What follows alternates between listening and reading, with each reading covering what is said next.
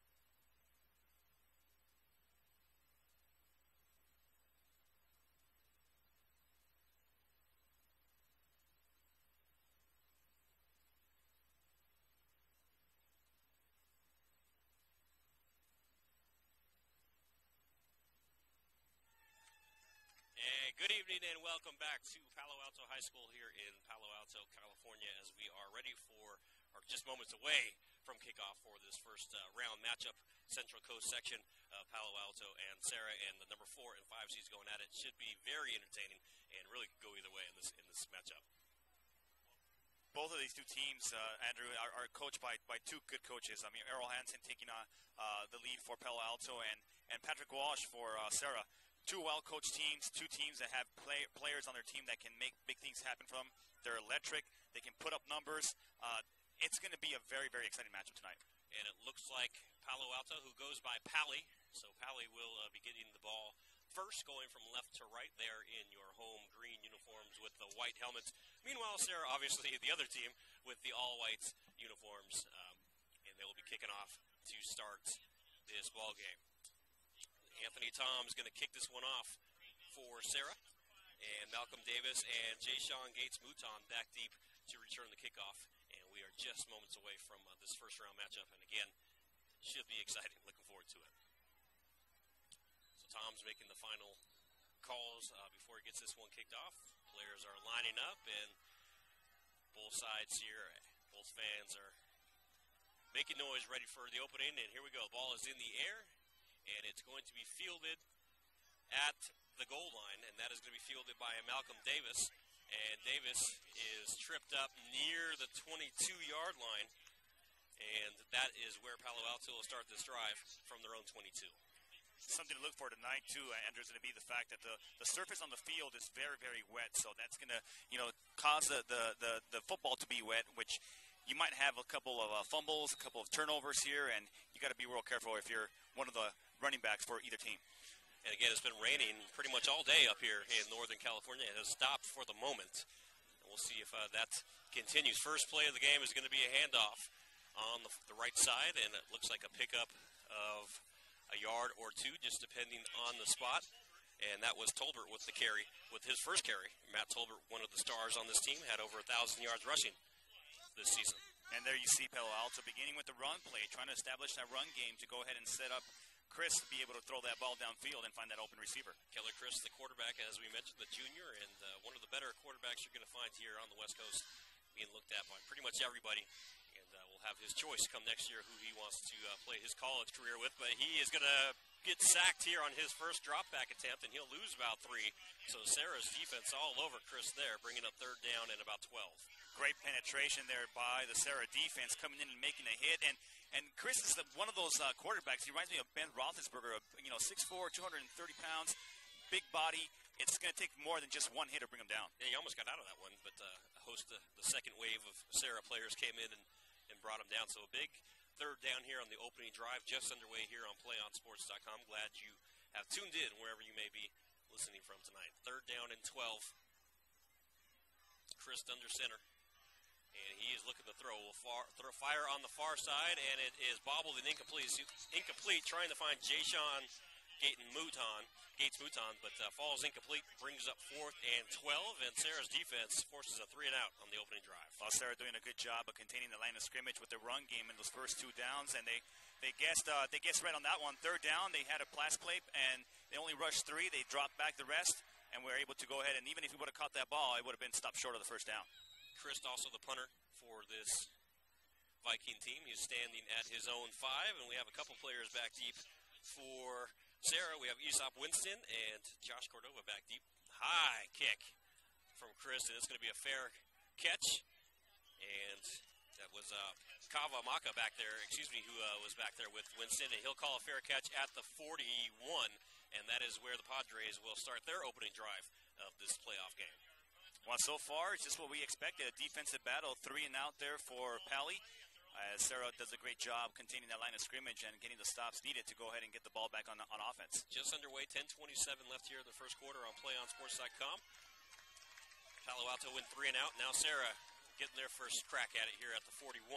They're led by their quarterback, Zach Kazakov. And Kazakov will hand the ball off. And a big hole there. It looks Eric Redwood, who will pick up about 7, and it brings up 2nd and 3. Well, Eric Redwood, he's averaging 141 yards per game on carries, and this is a very dangerous player for Serra. He rushed for over 1,400 yards so far around the season, has 20 touchdowns. So look for this guy to have a big game here tonight. We approach the 10-minute mark here in the first quarter. Zach Kazakov, the senior quarterback, has it 2nd and 3. Hands it off on an end around over to Angelo Arco. And Arco is brought down after a pickup of about a yard, maybe a yard and a half, bringing up 3rd down and a long 1, we'll call it. Great pursuit there by the defensive side of Palo Alto, making that stop short of the first down. So third down and a long one, and the Vikings have a chance to force a quick three, or at least make an early decision for the Serra coaching staff if they're able to come up with a stop here on third and short. So Kazakov will line up under center as he will do a majority of this game. Hands it off. It looks like a Redwood, the ball carrier, and Redwood is stopped in his tracks and brought down. His forward progress will give him a gain of about a half a yard, but he'll be short. It's going to be fourth down and less than a yard. Andrew Frick came up and just made a big hit and took him back. 6 feet, 205 pounds. He said, "You're not going to get past the first down marker, son." And took him down for a loss. It'll be a fourth down and short here for Serra. And they're going for it. And Coach Walsh rolling the dice early here on fourth down and short. It's going to be a pitch. And the Vikings are all over that. Redwood had nowhere to go. And he is tripped up for a loss of a couple. And the Vikings defense comes up huge. It was a fake handoff and then a pitch to Redwood, but nowhere for him to go. A nice job on the Palo Alto defense, because staying at home and reading that play nicely and making the big stop. Now here's my question here. If you're Coach Walsh and the coaching staff of Serra, it's fourth down and short. And I know you're running a team, but at the same time your defense just forced a three down. You have a chance to punt and pin them deep and get them back. But now you give this potent offense the ball inside your own territory. Well, these are the gambles you make as a coach, and Coach Walsh took a gamble, and in this case, he was unsuccessful, but he trusts his defense to be able to make another stop here. So Chris will hand the ball off on their second possession, and that was Tolbert, who will pick up about 5. A nice pickup on first down, 2nd and 5 for the Vikings as they are inside Serra territory at the Serra 44. Well, the ball just inside Serra territory, and you turn it over on downs to Palo Alto. Good idea, maybe. We'll see if that was a gamble that is not going to cost them. That's one of those things that if he makes it, great call by the coach. But if you don't, then you get second guess. And I agree. I think he made the right call. As I was just playing devil advocate there, as the second down pitch to Gates Mouton. That was Justin Gates Mouton, who picks up a few, and it brings up third down and 2. So here we go again with another big third down. Another big third down. And the Serra defense doing a great job of trying to contain that line of scrimmage and giving them minimal yardage on those runs. But this is a dangerous squad in Palo Alto. You're going to go ahead and run those plays to try to draw the defensive backs a little bit closer or a little bit further out. And what's going to happen is that if you get caught off guard, he's going to go ahead and throw a pass, and Chris can go ahead and hit any target from any yardage on this field. This is play-action territory, I would say, as it may be four-down territory, and Chris will hand the ball off instead. He gets it to Eric Anderson, and Anderson is brought down right at the line. It looks like he is going to be just short. And here we go with the decision on the other end, but this one a little bit different since you're inside Serra territory. They're going to say fourth down. Fourth and less than a yard. Looks like the Vikings are lining up to go for it. Well, this is no man's territory at the high school level. Yeah. So with Chris at 6'4", 230 pounds, look for him to keep it on the quarterback keeper and just lean forward for the 1 yard. That would be the call I make. But Chris is also the punter, so this is we saw him booting it before in warm-ups, and he's able to pin people back. But here they go making a gutsy call. And again, I think this is a little bit different since it's inside the 40. And instead they will hand it off. And tripped up near the marker. It's going to depend on the spot. I believe that was Tolbert. That was Tolbert who got it, and he was, let's see, it's all going to depend on the spot, and I think he has it based on where he is now. They're going to bring out the chains. But they will have to measure this one. Yeah, my guess. It's right on the dot. It's literally right on it. If he gets it, he got it by the nose of the football. And here we go. Chains coming out.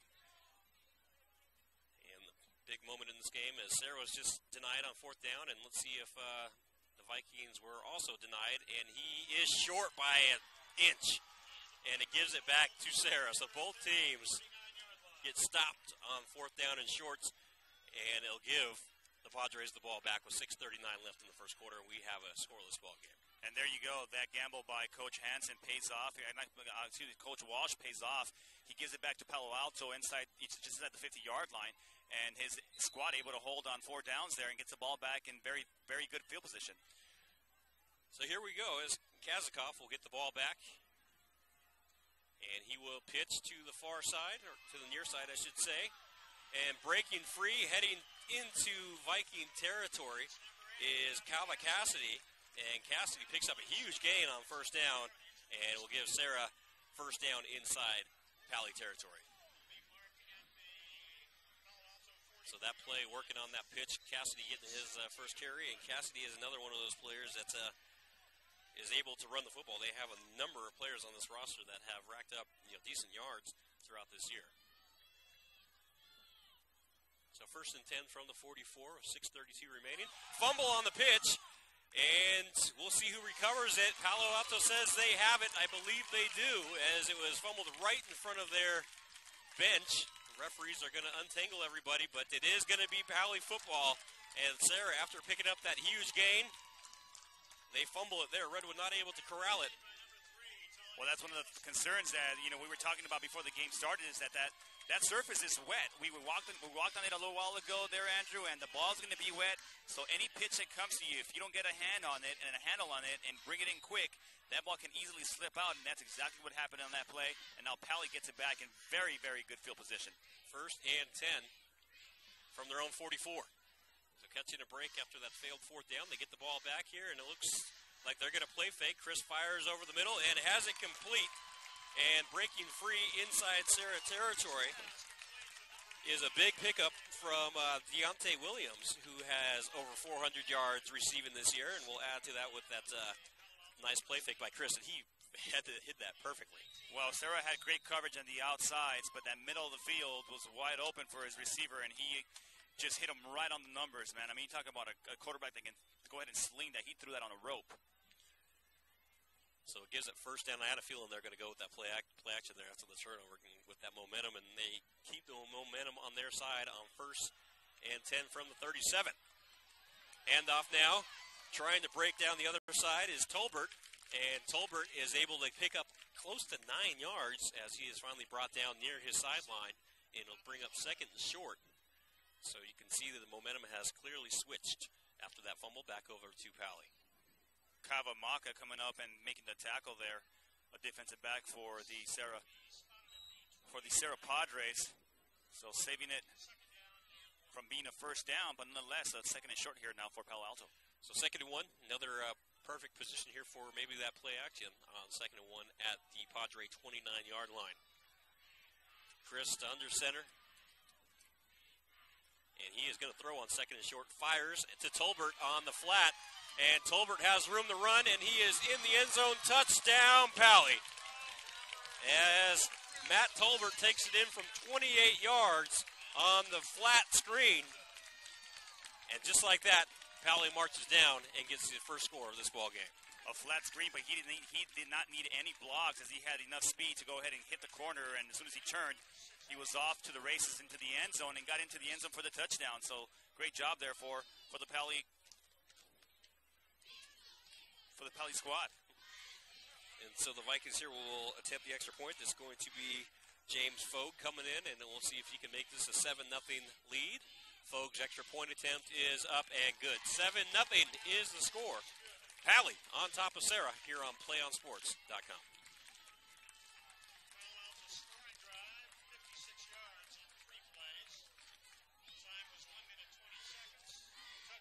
Do you want to watch more of your school's great matchups?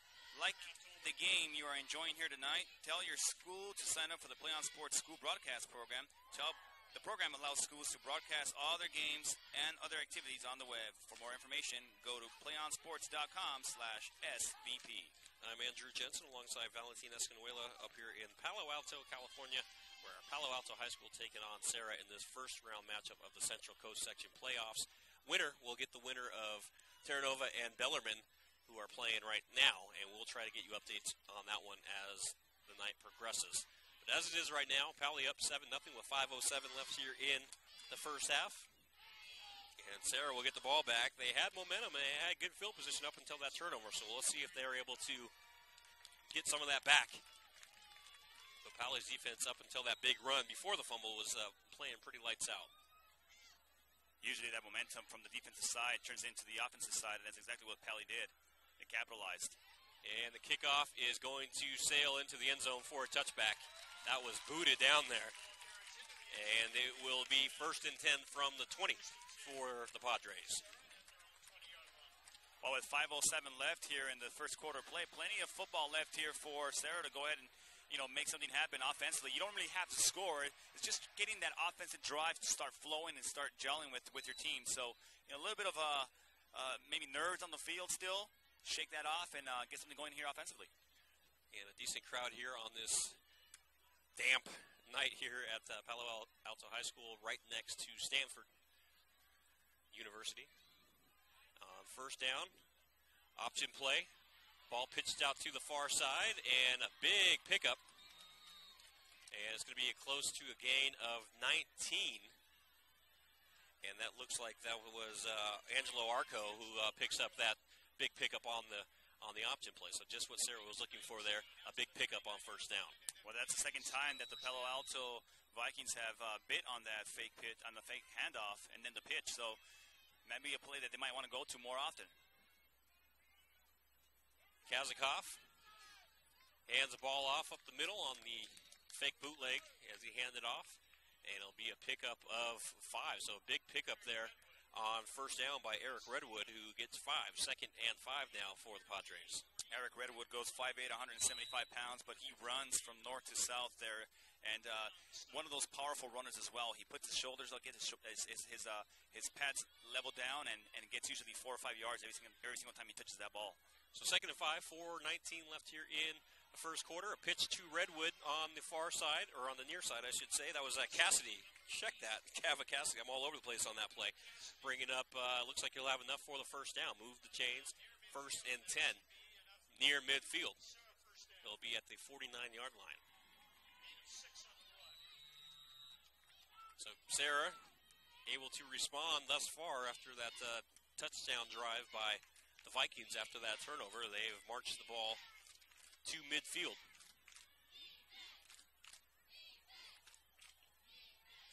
And a handoff up the middle, and breaking free is Redwood. And brought down near the 10-yard line. He'll be brought down at the 13 is where they're going to say he went out. And a huge pickup, the biggest run thus far for the Padres. Eric Redwood brings his team inside the red zone for the Vikings. And Eric Redwood doing what he does best, going right through the middle of the line of scrimmage, and credit the offensive line for opening up that hole for him to get through. And after that, he hits afterburners, and if it wasn't for Jay-Sean Gates-Mouton, he's in the end zone for 6. And Eric Redwood had 20 touchdowns on the season, very close to another one right there, but comes up short. And the handoff. A fake handoff, that's Kazakov, who fakes the handoff and takes it himself untouched from 13 yards out. So Kazakov with a beautiful fake is an extra point away now from tying this game up. And what a great job by Kazakov. You talk about being able to fool the team with your handoffs and your fake handoffs and fake pitches, and it's one of those things that Kazakov does really well. He hides the ball well to be able to fool the squad, to be able to get those big open holes and get into the end zone for 6. So Anthony Thomas will come in and attempt the extra point, but they do this offset formation. Seeing how the defense lines up, they're actually going to run this one in, try to run it in for 2, and they're going to be short.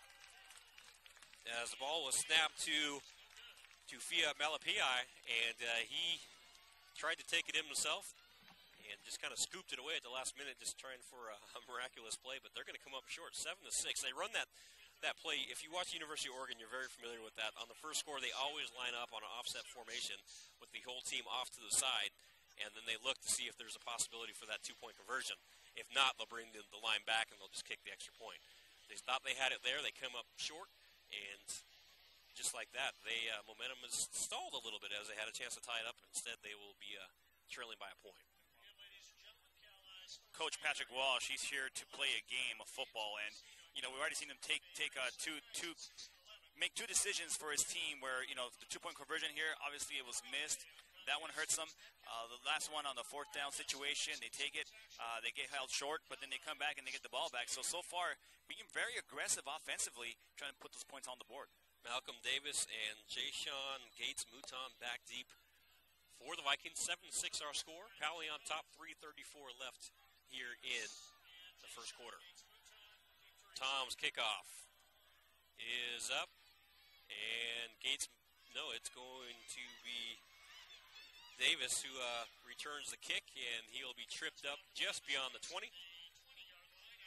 and it'll be about the 22 or so where they spot that, and it'll be 1st and 10 Pally from the 20, their own 22. A 7-6 Pally lead, and when Pally has been averaging 41 points per game and Serra has been averaging 36 points per game, I'm sure we're going to see a couple more scores here before this half is over. So we'll see if we see Chris looking to throw on this drive, as hasn't attempted a lot. He has that touchdown pass on that flat screen to Tolbert, and then that play action pass before that. They will hand it off to Tolbert, and he is going to be tripped up right at the line of scrimmage. Great pursuit there by Serra. That was Peter Tapulotu with the tackle. Tolbert gets back, loses maybe about a half a yard on that. Didn't really hear a whistle on the crowd here. He got up and tried to run again, and the Viking faithful were cheering him on to keep going, and then the referees emphatically blew the whistle to stop play. So 2:50 left here in the first quarter. 2nd down and a long 10 after that short loss. Tolbert again will get the carry, and this time he is bottled up and lost a couple, and he'll bring up 3rd down, and we'll call it about 12 and a half after that run that went for a loss there by Tolbert. But that was read perfectly by the Serra defense as the safeties came out of their position and came in as soon as the ball was handed off. And that's one of the things that you got to be careful if you're defense. If you play action fakes and that ball gets thrown into the middle of the field, you're going to get beat for a long yardage. So big 3rd down. We'll call it 3rd and 12. Chris, 2 wideouts on each side, play action, under pressure, escapes it. Now looking to run, has some room, but tripped up at the last minute. Picks up about 6, but he'll be short. He'll bring up 4th down and 6, and they'll have to punt this one away. A shoelace tackle there by Tyson Terreros by the Serra defense to go ahead and bring him down. And Chris is not an easy guy to bring down, so I don't know how he tripped him up, but he managed to get his hand out and bring him down just short of the 1st down. And Chris will boot this one away. He'll be standing at about his 10-yard line, and we'll have Calva Cassidy back deep to return this punt, along with Nick Maka is back there as well. High kick, and the punt is muffed, and it looks like it's recovered by the Vikings. That looks like Drew Ryder was there at the right time as the punt was muffed, and Ryder jumped on it, and it's going to be Viking football. Well, that's one of those things that where the ball is coming end over end, it's very difficult to catch because I mean, that ball was coming really, really fast, line drive style kick, and he tried to run up to it, and when it hit him in the chest, it just bounced right off his chest. So when that ball's coming end over end, if it hits anywhere in the pad, it's probably going to bounce off, and if you don't hold on to it, it's going to definitely be a fumble. And Palo Alto, once again, is capitalizing on a turnover. Yeah, they'll get it now inside Serra territory. We got the 46-yard line.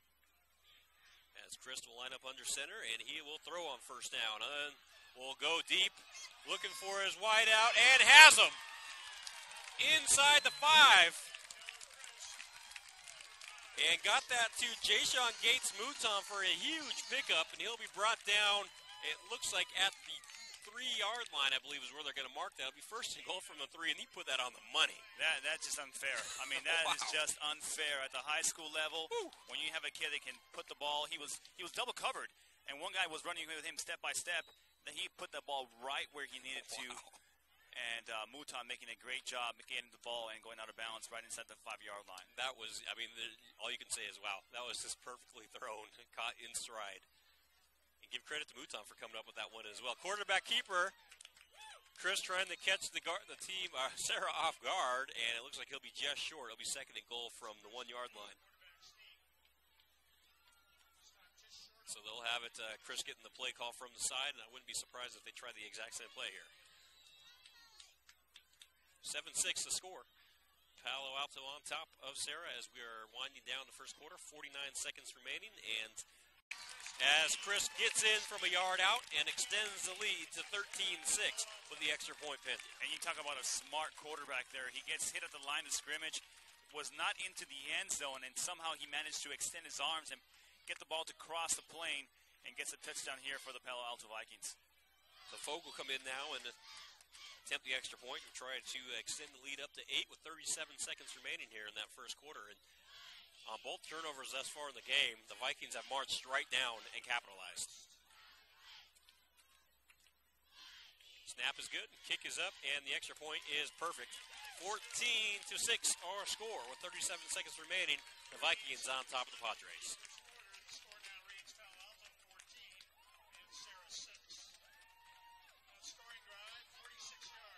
PlayOn Sports is on Facebook and Twitter, giving you news and information and links to great highlights. Follow us on PlayOn Sports on both Facebook and Twitter. You can also access thousands of live or on-demand games on YouTube at youtube.com/PlayOnNetwork. Keep up with all the high school action every week from your destination for high school sports, PlayOnSports.com. I'm Andrew Jensen alongside Valentin Escanuela as we are winding down the first quarter, and it's been a game of momentum, with turnovers really telling the story in this one. As Foe getting ready to kick off, and it's going to be Angelo, Arco, and Redwood. Eric Redwood back deep. I'm just amazed on both turnovers. The Vikings have just went all out and made it look easy. At this level of the game here, once you get into playoffs, Andrew, it's those mistakes are going to kill you. And when you're making mistakes against a team like Palo Alto, Palo Alto will be able to capitalize every single time. Fogue's kick will be fielded by Arco. He'll grab it. He's across the 10. Makes a man miss and tries to get to the side and stays on his feet. And he'll finally be brought down at the 37-yard line. So a good return from Arco, giving the Padres a little bit of momentum here towards the end of the first quarter, trying to get back into this. But going back to those turnovers are obviously never a good thing. But on that last one, it was on a punt. You're going to get the ball back, and you give it right back to their offense, and they capitalize. The other one, you just got done off a big run. You got deep inside, or somewhat deep inside of Palo Alto territory, and you turn it over. And like you said, in playoff matchups, you just can't do that. And Redwood gets the carry, makes a man miss, a big pickup. Still going, and finally brought down near the 35. They're going to say he went down, I believe, at the 34. And Redwood really impresses me. Redwood is a very, very fast runner. He's got great speed. He's got great agility. He's got great vision. He saw that hole. It was only open for a matter of seconds, took it, and was free to run for another 20 yards. And I love the way he runs. He runs, and he switched the ball from the left hand to the right hand because he was being tackled from the left side. So great job protecting that ball. 13 seconds left. They're able to get another snap off. Ball is pitched to the far side, and that is Kava Cassidy, and Cassidy picks up a few. Brings up second down and 8, but that will be the final play of the first quarter. So after one quarter, it's Pally 14 and Serra 6 here on PlayOnSports.com.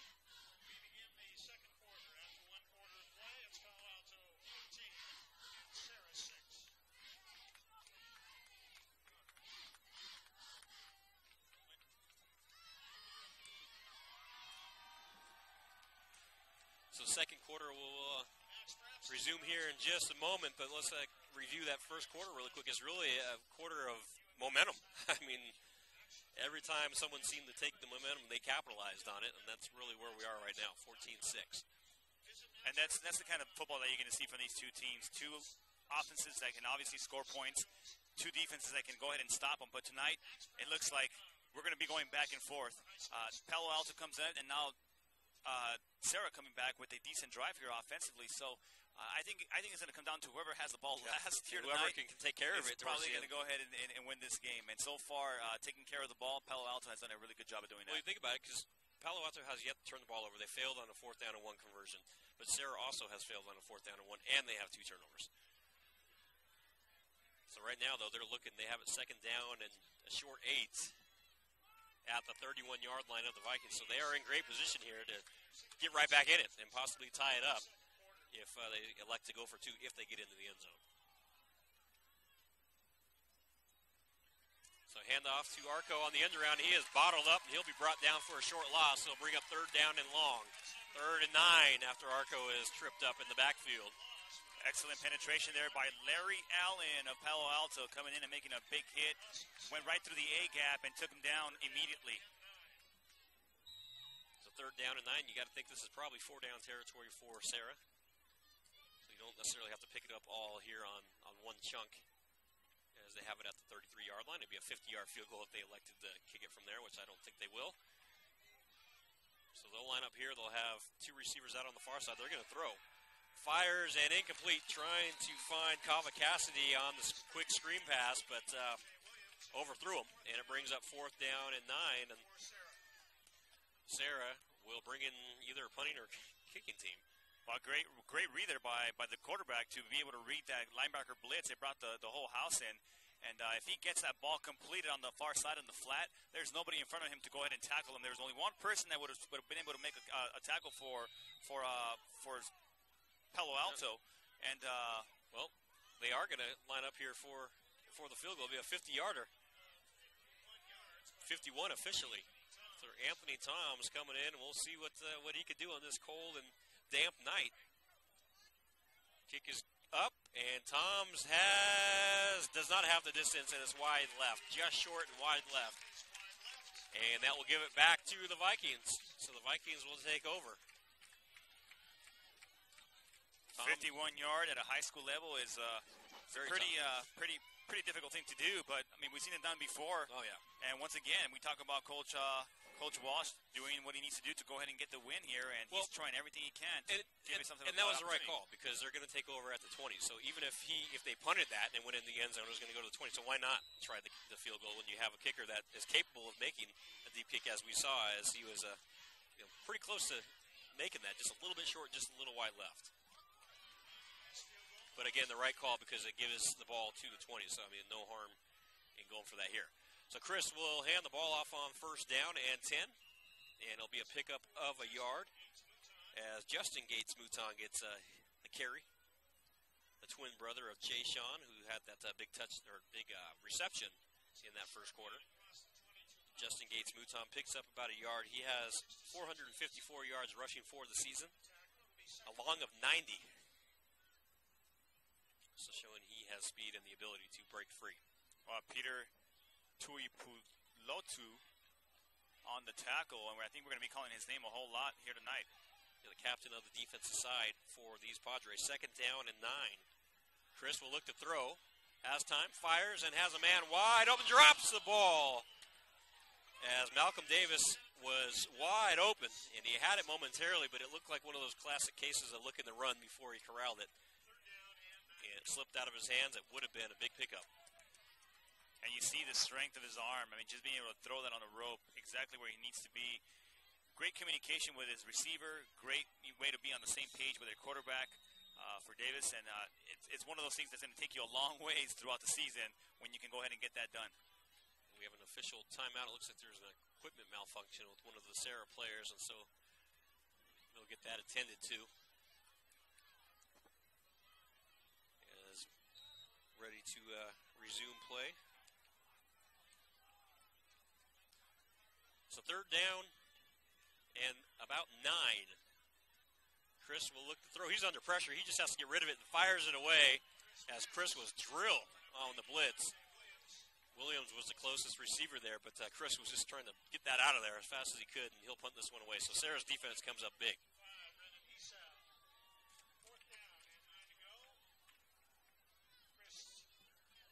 So it looks like it's going to be Aesop Winston back deep, and he'll stand at about the 45-yard line, his own 45, and Chris will punt this one away. He is standing at his 5.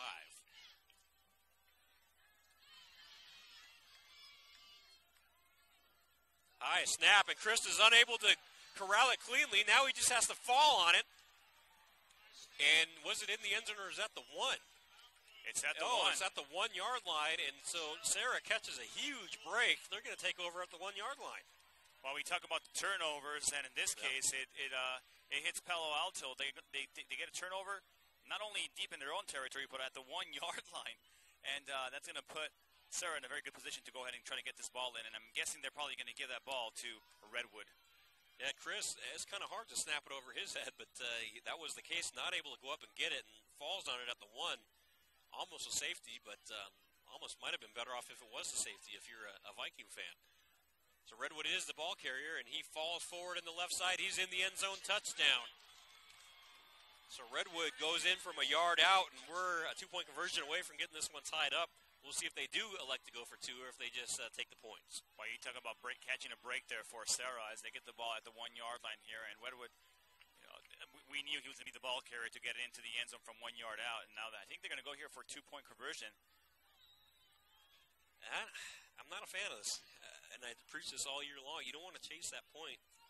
If you fail to get this, all of a sudden now you're 2 points down. So we'll see.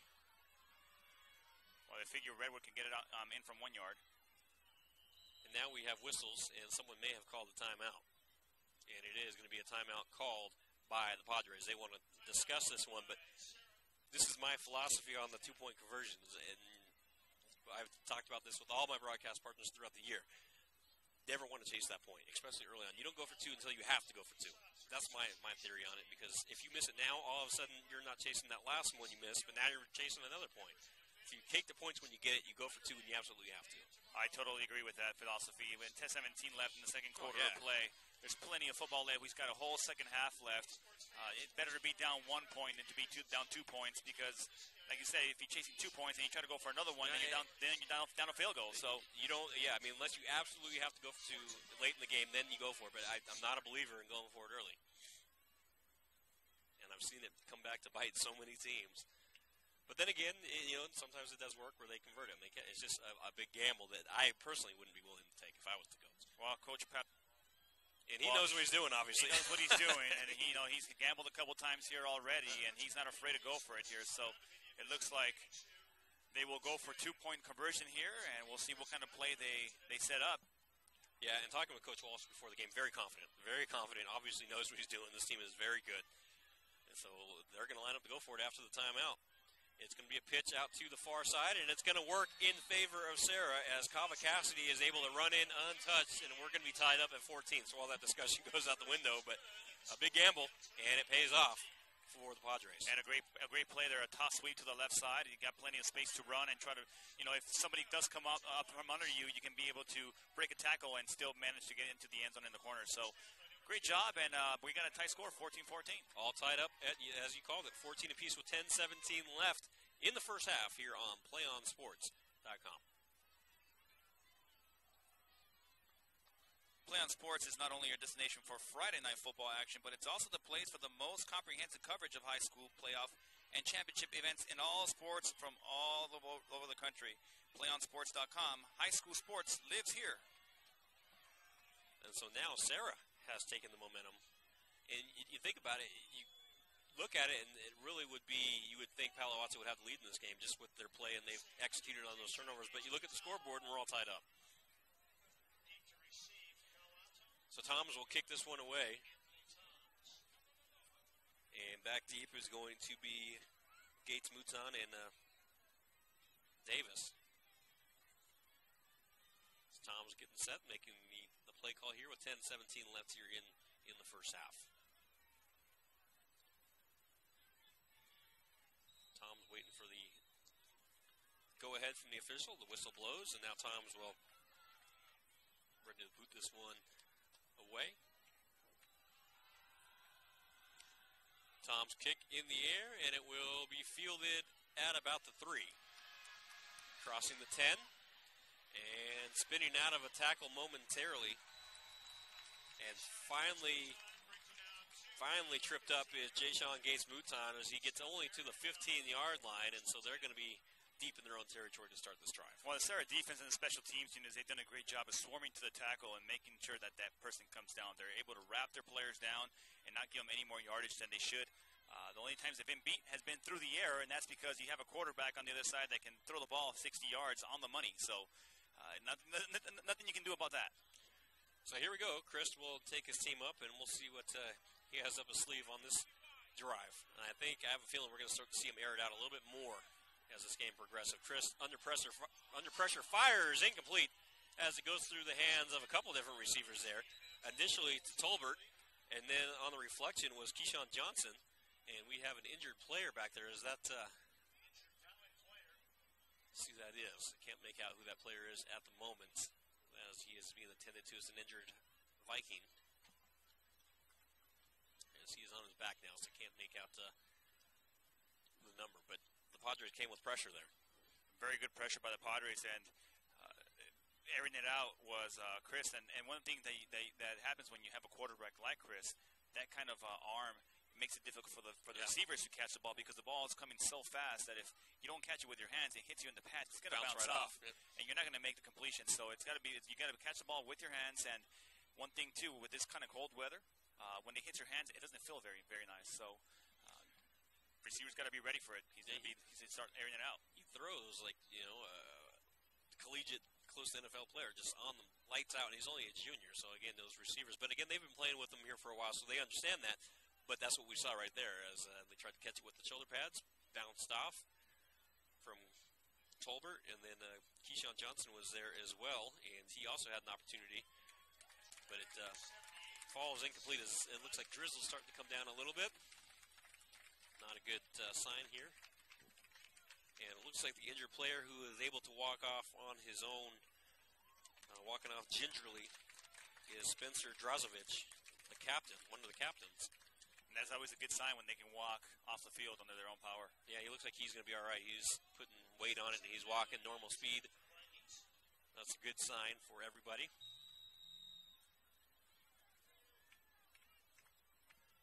So 2nd and 10 after that incomplete pass. 10:01 remaining.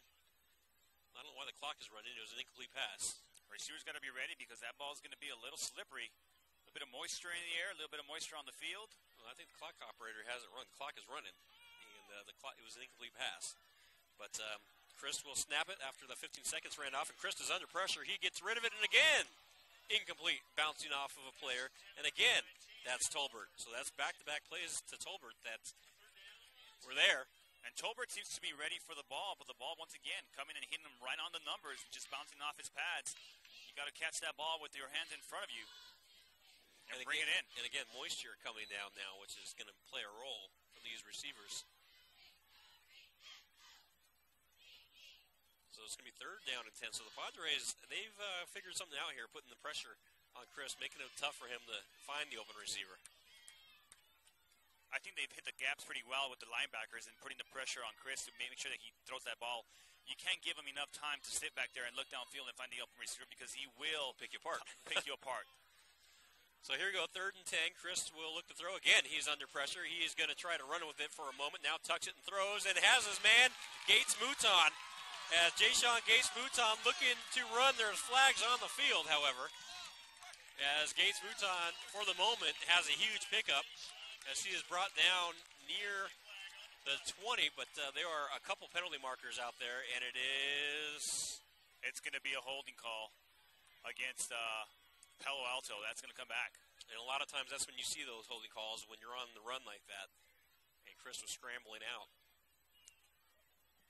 Well, Daniel Lavulu had pressure on Chris, and he was held from his jersey a little bit when he was coming around, and he was all over it. He called a holding call right in the back, and it'll bring him back 10 yards. And, well, we have offsetting penalties. There's also a penalty going against Serra, so they're just going to replay the down. So they had defensive interference and a hold, so they'll bring it back to 3rd and 10. So a missed opportunity there because of the hold. Yeah, I was going to call holding from up here, but the ref beat me to it. Yeah, I don't know if you were able to throw the flag as far from all the way up here. At the risk of taking out a cheerleader or something like that. That was a good call by the official, though. So 3rd and 10, as we will redo the down. 9:08 remaining in the half. Chris will throw again. He has time to throw, going deep. And incomplete. That was just good coverage. They're asking for flags, but that was just good coverage there by Aesop Winston. Very good coverage. And, pretty good job there by Serra when they only rushed 3 guys. He rushed 3 guys, and he had some time to look downfield and throw it. Ball was a little thrown a little bit long, but nonetheless, 3 and out here once again, and they'll get the ball back on turnover on downs. So Chris will punt it away, and we'll see if they're able to handle this one a little bit more smoothly, as the last punt attempt ended in disaster for Palo Alto. So Winston standing at about the 45.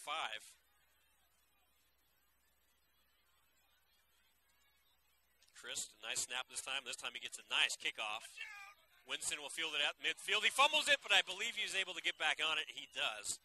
So Serra avoids disaster there as Winston's able to fall back on it. It'll be 1st and 10 for Serra. And being a return man is very difficult because you get those end-over-end kicks that are very difficult to catch. And then you get the spiral kicks that, when they go up really slow and really nice and they look real pretty. But then when they're coming down spiraling, they're coming down really, really fast. So that's another ball that can actually get right through your hands and go right between your hands and cause a loose ball. So you got to be real careful if you're a return man. 8:54 left as we have a handoff up the middle. Pickup of close to 5. I think it's going to be about 4. And that was Redwood with the carry, and it will be about 4. 2nd down and 6. And this is the classic smash mouth football here by Serra, just running it up the middle every single time to try to get yardage.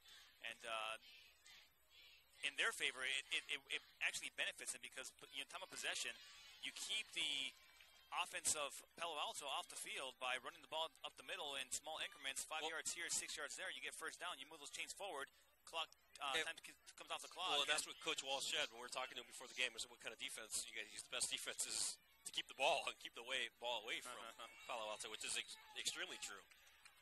And it seems to be working. 2nd down and 4. Pitch play. Breaking free is Arco. He spins out of a tackle and has enough for the 1st down. So a nice move there by Arco. They had that little bunch formation and a quick pitch to Arco. Picks up about 7, and that will move the chains. A lot of motion, a lot of misdirection there, causing confusion on the defensive side. You don't know who's going to get the ball, and as soon as that hole opens up, you get 4 or 5 yards, and you move those chains forward. So 1st and 10, ball is at the 37-yard line of Pali. Flags come flying out as Kazakov is going to keep it himself. He picks up about 5, but you got to think this is probably going against the Padres, and the referee is saying, come on back. So Kazakov would have had 5, but we'll see what the official said the violation was, and it's going to be an illegal formation penalty, pushing him back. So negate that 5-yard run and instead push him back 5 yards.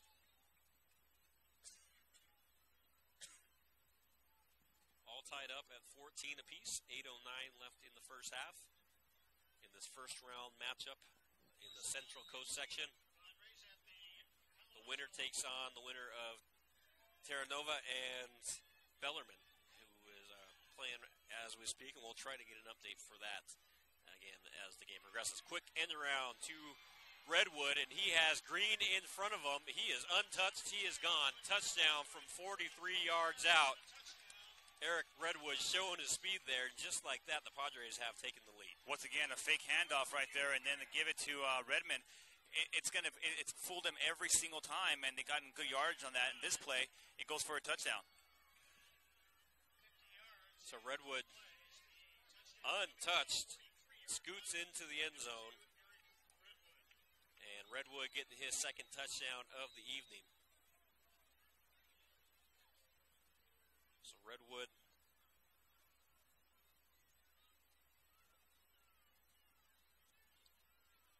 gives the Padres a 6-point lead, and Anthony Toms will look to extend that here with the extra point. Tom's extra point is up, and the extra point is good. So the score 21-14. Serra has taken the lead over the Palo Alto Vikings here on PlayOnSports.com. So the Vikings struck early. They had the 14-6 lead. They had the football, looking like they were going to try to march down and add to that. And just like that, the momentum has completely switched.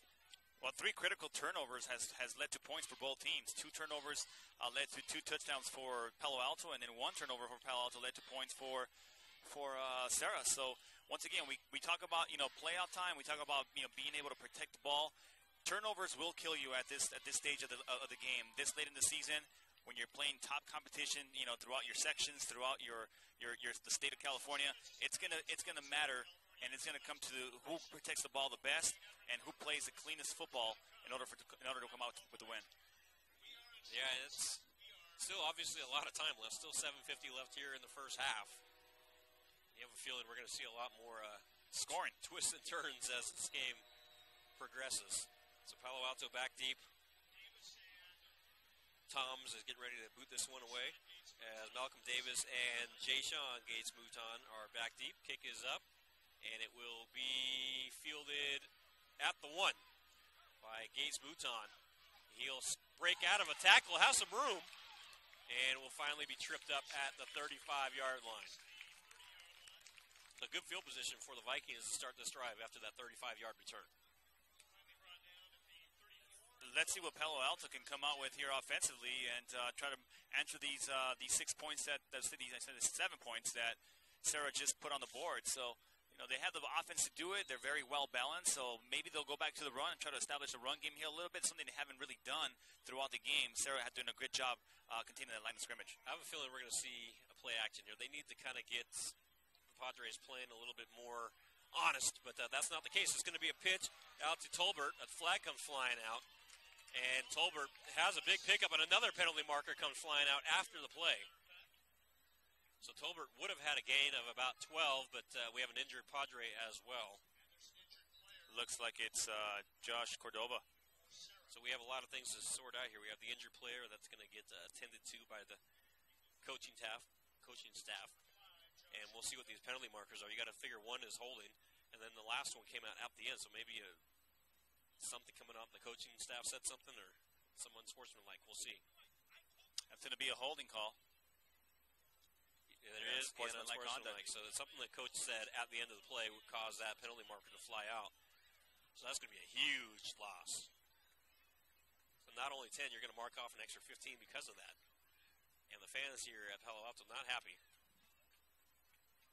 with that call, as our producer has found an umbrella for our equipment here as the rain is starting to make its way back over here as drizzle coming down. Thank you, Jarrett. Want to give thanks to our videographer as well, Daniel Stewart, braving the rain up on top of the press box, and we are outside tonight of the press box. One of our very wonderful fans brought us I'll tell an umbrella. The people here have been very, very friendly, very accommodating as well. So I want to give a special thanks out to staff here at Palo Alto High School.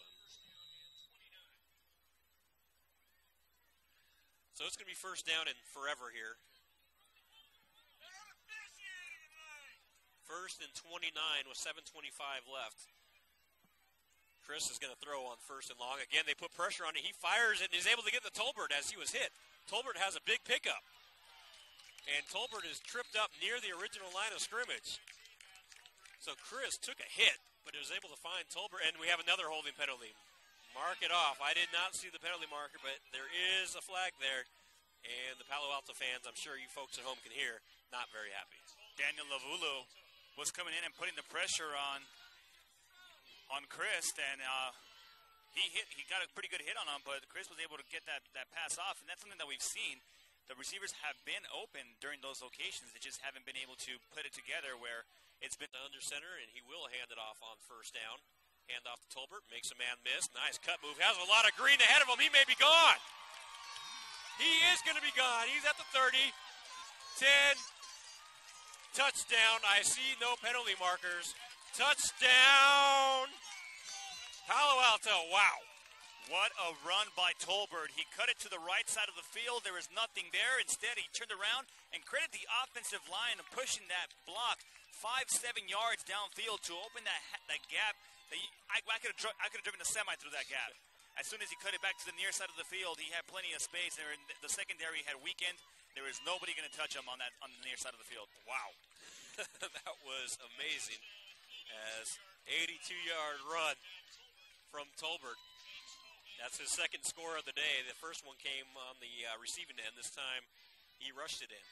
And now Fogue will come in and try to tie this game up. Extra point is up and good. We're all knotted up. 21 apiece. And a penalty flag remaining. On the field. I think it's run into the kicker or roughing the kicker. They'll probably just tack that on the kickoff, which means they'll probably sail this one into the end zone. And yeah, the referee is asking the bench what they want. It is going to be roughing the kicker penalty, and they'll apply it on the kickoff. We have an exciting game here as we are knotted at 21 apiece. We've seen big play after big play, and right when you think momentum is switching, we are proven wrong, and it goes right back to the other team. Well, we're gonna see plenty of scores here tonight. I mean, these two offenses are very explosive, and they have guys that can make things happen immediately, and they're very explosive on the field. So there we see what Palo Alto can go ahead and get done on the running game. We talk about a very balanced team. Not only can they throw the ball, but they can also run the ball. Tolbert averaged 7.6 yards a carry throughout the regular season. I think his average is right there. Yeah, and he's rushed for over 1,000 yards this season as well. 12 touchdowns go on top of that. The senior captain, Matt Tolbert, having himself a good game. Again, that's his second touchdown. The first one came on the screen pass. This one comes from 82 yards out on the ground. So 6:32. And Pally is going to boot this one away from the Serra 45, and this one will probably end up going through the uprights. It won't be worth 3 points, however, as the Vikings. About a 55-yard field goal. Here it is. It's booted. It's going to make it through easily. Oh, it hit the upright. And it fell out, so it wouldn't have been worth 3, but it's going to go to the 20-yard line. Well, we know that if it goes to special teams, folks, we have a kicker from Pally and Aesop Winston who can kick the ball, probably nail one from about 65, 70 yards with that leg. It hit the crossbow and the bar, and it hit it at the top. So 6:32 left in the first half, and the Padres will take over at the 20-yard line. And they'll try to reclaim that momentum that they had just a moment ago, but it is now wearing green. Quick option play to Arco, and Arco is chased out of bounds. He'll lose a yard. Second down and 11 as the Viking defense not fooled at all on that one. Well, Arco only loses 1 yard. It could have been more like 5 yards, but doing a great job of keeping his center of gravity low and keeping his shoulder pads low. Bounces off one tackler and gets another 4 yards to make it a loss of only 1. So second and 11, and the momentum again, as I said, wearing green as it has turned over to the defensive side. After that first play.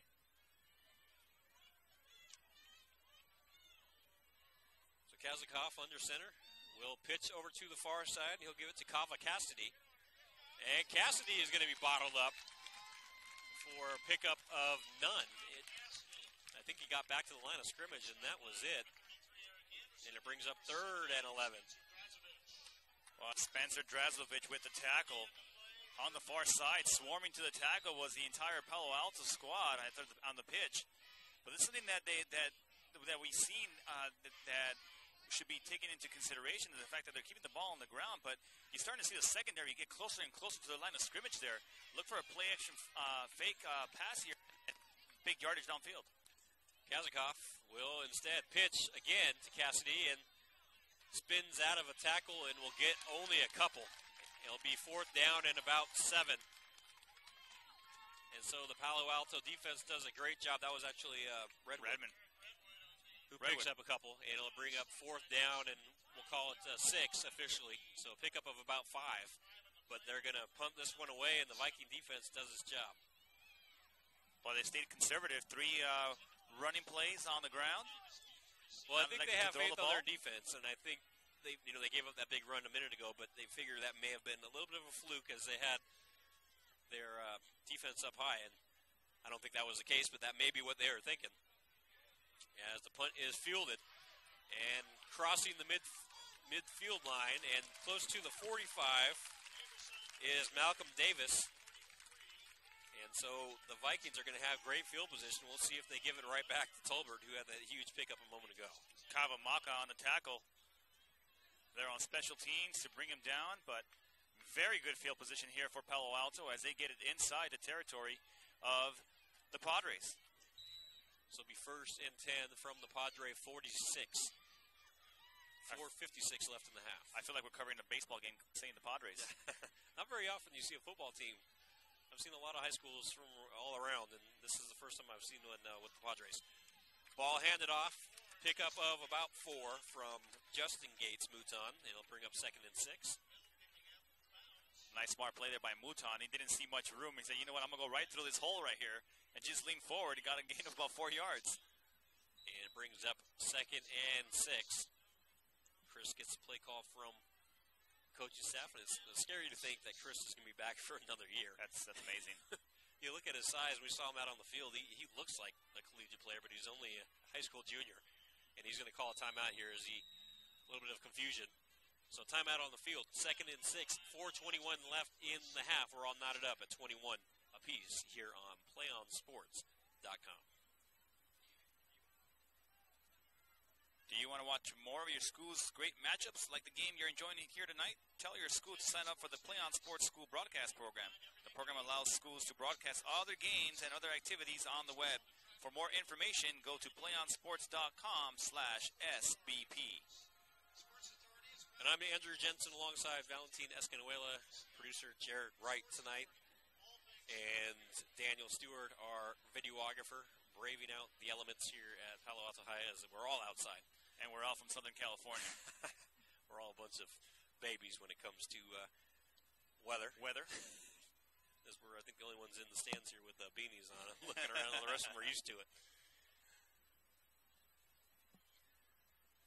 So it'll be 2nd and 6 as Chris getting the play call. And really, I mean, he's showed his moments, but most of the damage has been on the ground, other than that big pass he had to Jay Sean Gates-Mouton earlier.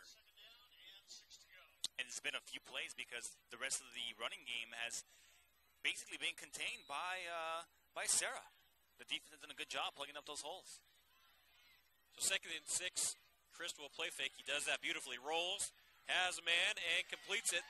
And heading towards the sideline after the nice pickup is Deontay Williams. And Deontay Williams is brought down at the 25, so a nice pickup of 17. Chris play fakes that beautifully. He hides it behind his back. Very nicely. And I think the only one player who didn't fall for that play fake, and it was Matt Jacobs, number 88 of Serra, who was in pursuit. As soon as he saw the play action fake, he started rolling to the far side to cover the receiver. Just wasn't able to get there in time to make the immediate tackle, but still made the tackle downfield. So under 4 to go here in the first half, 3:56. Chris under center, standing at the 25-yard line. We're all knotted up at 21, but Chris looking to change that. Fires over the middle again. He has Williams. Williams has room in the end zone. Touchdown. Well, Serra brought the linebacker blitz inside, and inside linebacker wasn't able to get the hit on him fast enough. All you got to do is give him 4 seconds to look downfield and find the open receiver, and he does just that. Chris into the end zone as he throws to his receiver for a touchdown.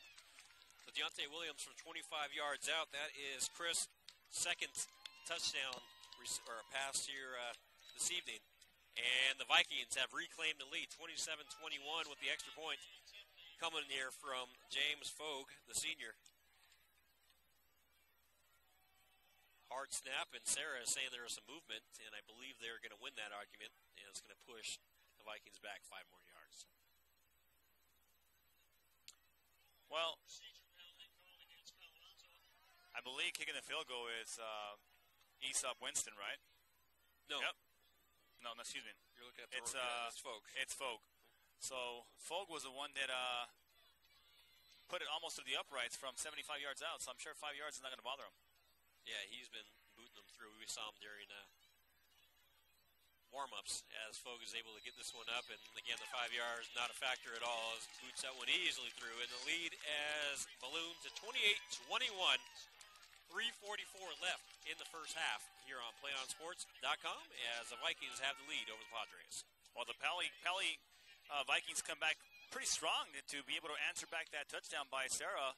And 2 unanswered touchdowns here by Serra. Let's see if they can get something going offensively here with 3:44 left. 3:44 remaining in the half. And, again, this has been a game of swings. It's like we're watching a basketball game here. Basketball is a game of runs, and we're seeing that here on the football field. And I'll be curious if Serra does not go to the pass attack here on this play. And one thing I noticed in the last drive, on the last offensive drive, was that the secondary of Pali started coming in a little too far in, and there was no safety on the top side. So we'll see if they go for it here. the Viking mascot here, having to do push-ups for every point that is scored. He's going to be tired by the end of this night. As He's going to be pretty buff, too. Yeah, the student section is cheering him on. He just got done with his 28th push-up. I have a feeling we're going to see a lot more tonight. So we'll see what Serra can do. There are 3:44 left in the half, and the momentum has definitely shifted to Palo Alto. So we'll see if they can get something going here before the half as Arco picks it up at the 1. Arco across the 15 and is met by a host of Vikings, and he is brought down at, I believe, the 17. Wow. And I cannot believe he got up from that. That was like a Mack truck, like the train we're seeing right run here.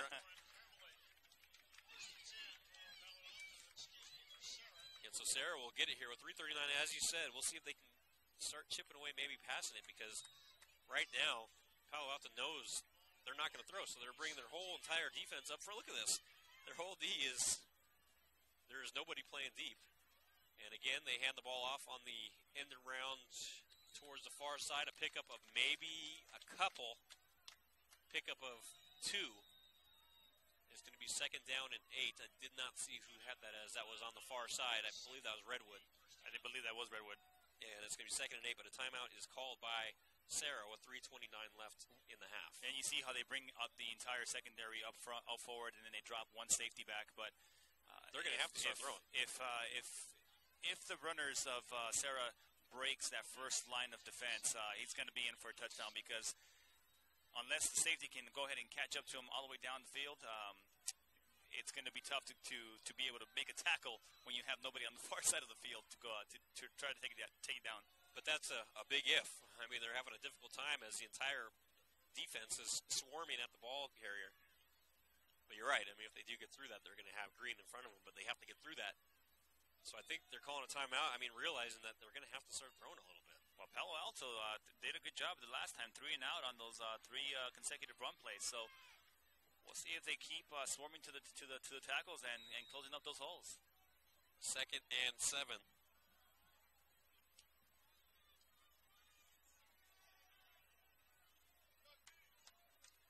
Kazakov is going to pump fake, and now he's going to throw. Going over the middle, and almost had Cava Cassidy.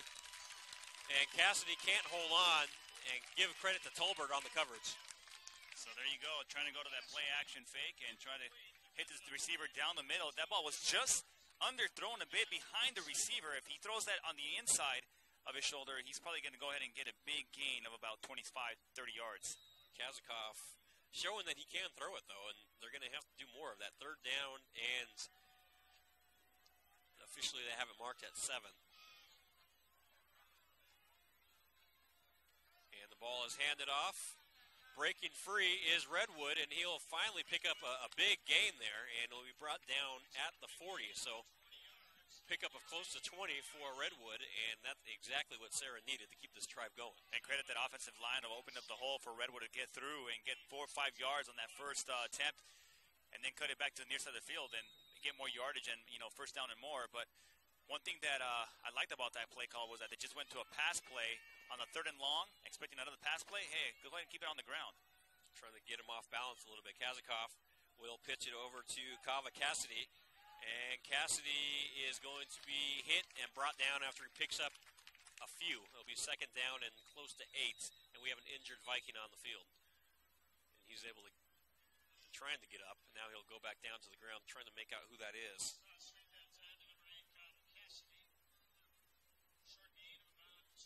Second and 8 once they attend to the injured Viking, and we'll let you know who that is as soon as we're able to find out, as our view is unable to pick up his number here. And he's able to get help to the field, and that's going to be Jack Anderson, and he is up and walking on his own power. May have just kind of tweaked an ankle or something. He has a little bit of a limp heading to the sideline. This is where Serra's game might hinder them a little bit with 2:56 left in the first half of play. Running the balls and go ahead and milk that clock a lot more than you want it to, especially when you haven't gotten past the midfield marker. So about 8 more yards to go here to get past midfield. Let's see if they can get it done on this play. So Kazakov will hand it off on a kind of delayed draw, and breaking free towards the Palo Alto side is Redwood. He'll have a first down, and he'll be brought down at the 47, and I believe he got out of bounds to stop the clock as well. Well, the Redwood has this explosive speed where it's automatic. It almost seems like he goes from a standstill to about 15 miles per hour right to the line of scrimmage. So first and 10 from the 48 of the Vikings. And Arco, the ball carrier here, breaks out of the initial hit, still going, and brought down after he picks up close to 15. It'll be another Padre first down. So all of a sudden, Padre showing some life. And I love that. Arco protecting that ball, keeping it close to his chest. As soon as he got hit, he put two hands on the ball and said, I'm not going to lose it, and went down to the ground with big yardage. 2:15 left in the half. Time not necessarily an issue now as they are at the 34. Pitch to Redwood. Hops over a defender and will try to spin out of another before he is brought down. Picks up 3.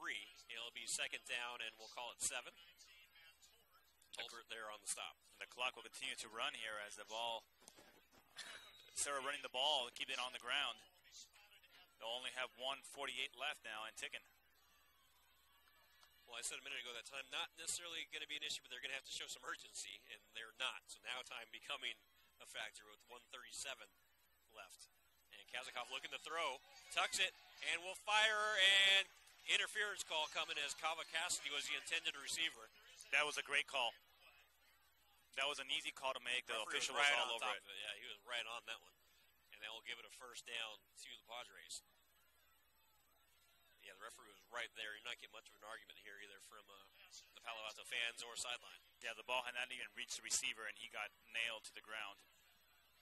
I don't know if the defender thought that he had already caught the ball or just didn't realize that the ball hadn't even reached the receiver. Not only is that going to be a big pickup of 15, it also stops the clock. Right. So 1:31 remaining, and all of a sudden you're inside the red zone. You're at the 18-yard line. We got a pretty good game here, 28-21, Pally with 1:31 left, and an opportunity for Serra to score here as well. So Kazakov fakes the pitch, hands it off up the middle, and it's going to be a pickup of about 3. He'll bring up second and 7, and that was Arco. And the clock rolling, 1:18 left in the half. Just a great job there by the offensive line of Pally, staying at home. A lot of misdirection in that backfield, a lot of movement, a lot of motion, and they were able to make it the tackle right down in the middle of the field.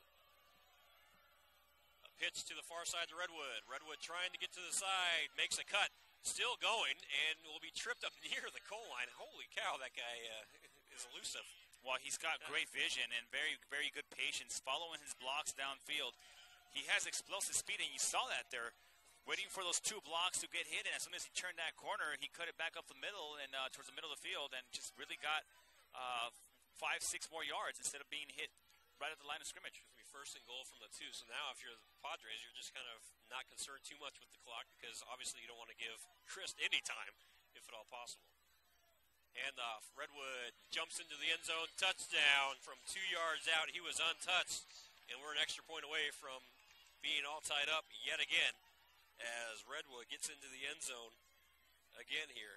And like you said, we're having a shootout here in Palo Alto. And we talked about being a defensive battle because, a lot of these teams throughout the season didn't allow much. Palo Alto only allowed 19 points per game, and Serra only allowed 15. So expecting a low-scoring game, and we are 28-27 with the extra point here waiting. And again, they line up in that formation where they think about going for the 2, but they didn't see what they liked, and now they'll bring it back for the extra point attempt.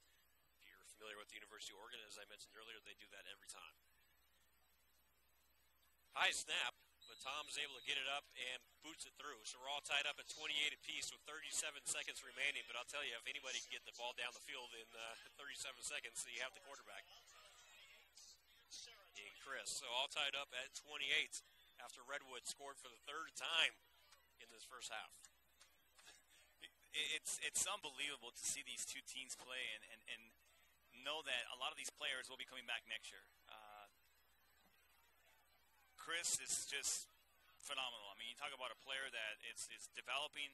He has a whole year to develop as a quarterback and build those skills and this foot movement and everything else. And to believe that he's going to be back here next year, that's just going to be unfair. It's going to be unfair for a lot of teams that are playing within their league. And I believe Palo Alto plays in the Anza League. Well, you also have Malcolm Davis, a junior, coming back if you're Palo Alto, so that's a key component.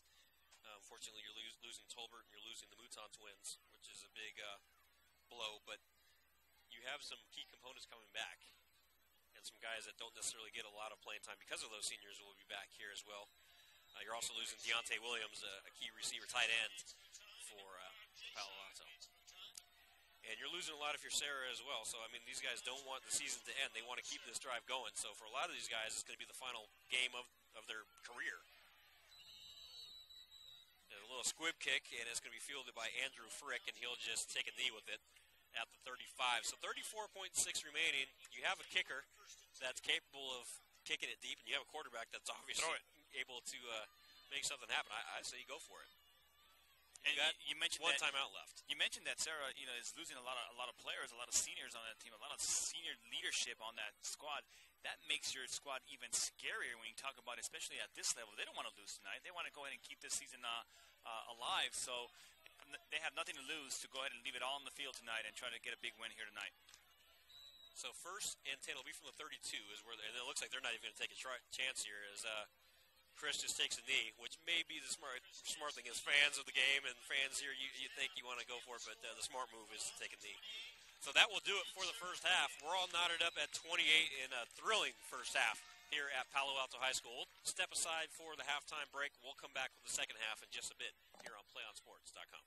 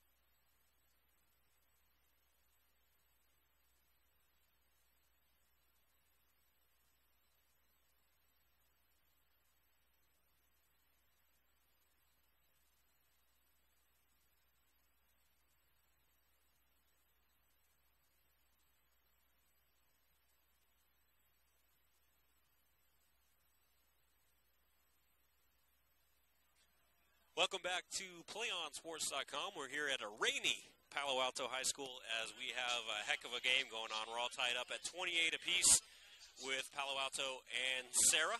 I'm Andrew Jensen alongside Valentin Escanuela. And Valentin, it was a heck of a matchup in that first half, a game of momentum. Every time it looked like one team may try to break away a little bit, the other team came storming back. Well, 3 crucial turnovers in the first half of play, and both teams capitalizing on every single one. So, but we got a tie ball game, 28-28. Now the elements here, the weather is trying to. It's probably going to become a factor here in the second half. So now you talk about protecting the ball. This is the time where you want to do that, and I guarantee you that during that halftime, the coaches were telling them, if you're going to do anything, protect the ball, because the person that has the last turnovers here in the second half of play is probably going to come out with the victory. So this is the battle of the number 4 and number 5 seeds. The winner gets the winner out of Terra Nova and Bellarmine. Bellarmine, the number 1 seed, Terra Nova, number 8 seed. And Terra Nova has a 21-7 lead at halftime. So an upset brewing. I'm not sure if these players, I'm sure they are unaware of what's going on, but the winner here will take on the winner of that. And if the whole score holds up, we'll have a major upset, and both these teams will be looking pretty good shape as the playoffs progress. And a 4 and a 5. I mean, you're talking about 2 teams that are pretty well balanced on both sides. And you talk about the passing game for Palo Alto. Passing game's outstanding, but they haven't really used it here all that often. That first half of play, they really did the damage on the ground. So you think about how scary this team can be, and they can put 1 and 1 together. And not only use the air attack, but also the ground attack to go ahead and get those points on the board. And Serra's making it awfully tough on Chris. They're putting a lot of pressure on him, so he doesn't have a whole lot of time to sit back and kind of pick the defense apart. So they're going to the running game, which is working. Tolbert's having himself a monster game. And then on the other end, Serra, Redwood right now is having a career game. He had 3 touchdowns in that first half and well over 100 yards. Don't have his exact total, but it has to be well over 100. And looking to add more here as we're all tied up at 28. So after a half a play, we're right back where we started, all tied up. Well, I think Redwood's going to be a factor here in the second half of play, too, especially with the elements starting to change and the ball getting wet and not being able to throw the ball that much with the weather the way it is. But for the most part, I think if Serra can go ahead and establish that ground game early, they'll do a great job here in the second half to go ahead and try to finish off this game. So we are moments away from starting the second half. Both teams just finishing up their final warm-ups, coming out of the locker room, all tied up at 28. Again, it's been a game of runs, and the winner will take on the winner of Bellarmine and Terra Nova. And that game right now, Terra Nova up by 2 scores, 21-7 at the half. Did you just see that, Keller, Chris, just warming up? Just casually throwing it 50 yards? Just casually throwing it 55 yards. Yeah, it looked like he's just a toss in the park. Amazing. That's, yeah. Only a junior in. Has a good coach, a quarterback coach, ex-NFL quarterback Steve Bono, the head of the quarterback coach here for. Yeah, his dad, quarterback coach for the 49ers. So, I mean, a lot of quarterback blood running through the system here at Palo Alto High School. Steve Bono, obviously a great NFL career. Head coach or the quarterback coach for the 49ers is your dad, so obviously you picked up a thing or two having that around you.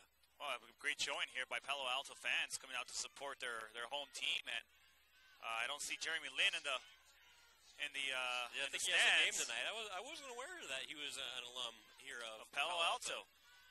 Was not aware of that, and I knew he went to Harvard, and I just was never aware that he came from out here. And Palo Alto. Learned something new from the fans here. And I think you knew that as well, but might have slipped your memory a little bit. Yeah, I actually covered Jeremy Lin in the state championship when he played, and I remember thinking to myself, like, this kid is pretty good. Wanting to play for Stanford, but no one gave him an offer. Ended up going to Harvard, which I guess you can't argue with that. And now you're playing for the NBA, so you have a degree from Harvard, and you have an NBA career as. Opening kickoff here in the second half, sails out of the end zone, and Serra will take over at their own 20.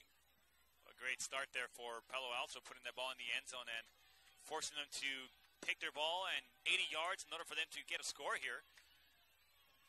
You don't want to give them as much ground, and very dangerous returnment for Serra. Yeah, you guys with Redwood out there, you're in trouble if he gets the ball in open space. So here we go, start the second half. It is going to be a quarterback keeper on the fake handoff. Kazakov is able to pick up about 5, so a good start. It'll be 2nd down and 5 for the Padres after that quarterback keeper. And you're seeing the Palo Alto defense being very aggressive, trying to protect that run, trying to contain that line of scrimmage. But that's one thing that can really hurt you if with the play-action fake. They're actually giving them a little bit more there. It's going to be a gain of 6, so it looks like a favorable spot. 2nd and 4, quick pitch. And breaking free is Redwood, and he is tripped up near midfield. It looked like he had the ability to break another one, but just tripped up, but a big gain nonetheless for Serra. And we talked about that in the first half. You got the linebacker blitz. They all come in. They bring the house in, and if he gets to that first line of defense, he's going to get a huge gain. Luckily for Palo Alto, Jay Sean Gates Mouton, he makes a tackle again. He saved a score in that first half of play as well. One of the guys that might be able to keep up with the speed of Redwood is Gates Mouton, one of the quicker guys on this roster.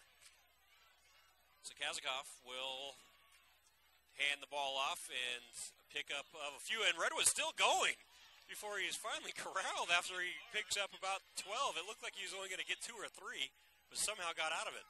Well, the person tackling the Redwood was trying to strip the ball out of his hands, and Redwood's like, you know what, I'm going to go and hold on to it, spin around, and just keep my legs moving forward. Redwood very aware of the fact that the whistle hadn't blown. The senior running back, Redwood, is not wanting his high school career to come to an end today, and he is doing everything in his power to keep this going. 1st and 10 from the 38-yard line. Fake handoff. It is going to be a fullback trap play, and it's going to be a pickup of a few to Malapai as he picks up about 6. And I like that play call. A little bit of misdirection there, and they give it off on the inside handoff. And a great gain there on that first down play. 2nd down and 4.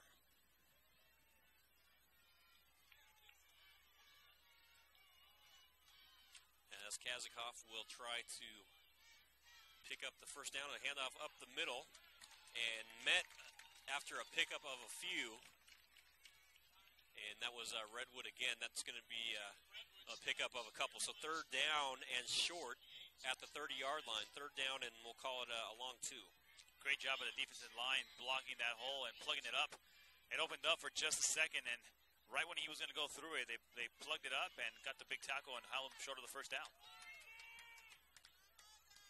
You got to figure this is going to be 4-down territory. 3rd down and 2. A quick pitch out to the near side. Redwood trying to get to the corner and is tripped up after he picks up the first. So Redwood continues his great pickup. And once again, Redwood showing his patience as a runner. Has great vision, follows his blocks. He doesn't have to use his full speed to go ahead and get big yardage. He needed 3 yards. He got 3.5 and a first down. So 9:26 left here, just underway here in the second half. And this is the opening possession in the second half. And Serra has marched it down to the Pally 26-yard line. Handoff up the middle, pickup of a couple, but Palo Alto all over that. And that was, looks like Kevin McGee with his first carry of the game picks up a couple, 2nd down and 2, or 2nd and 8. Nice job by Spencer Drazovic staying at home and making that tackle.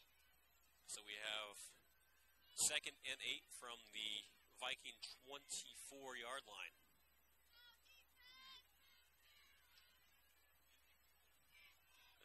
Again in this bunch formation. Pitch to the near side. And nowhere to go is Redwood. He is going to be stopped in his tracks. He'll pick up maybe a yard, depending on the spot there. It brings up 3rd down and long. Lining up in the wing-back formation goes Serra. The handoff and nowhere for him to go. So that's been something that they've been doing well. Palo Alto has been stopping those toss sweeps and those end-arounds, receiver end-arounds, wing end-arounds pretty nicely. So 3rd and 8. As the ball still marked at the 24.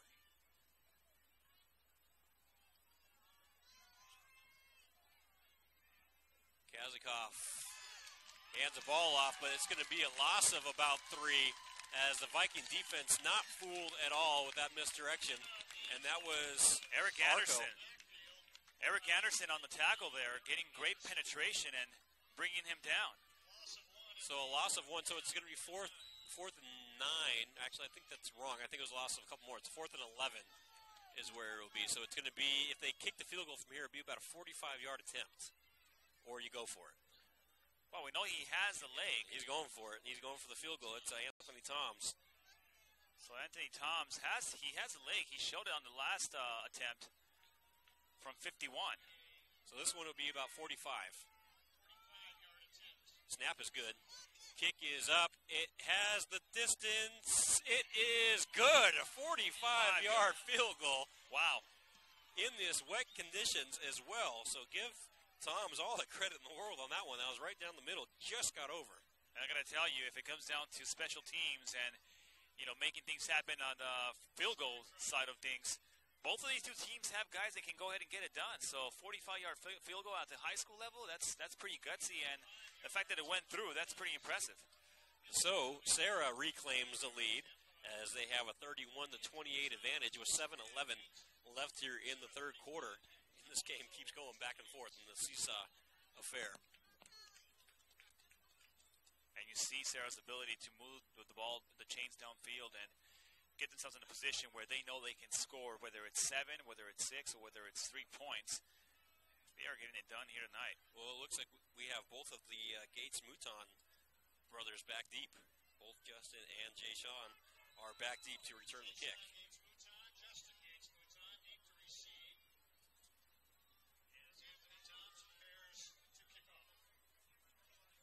And Toms will kick this one off, and it's going to be fielded at the 2 by Jay Sean.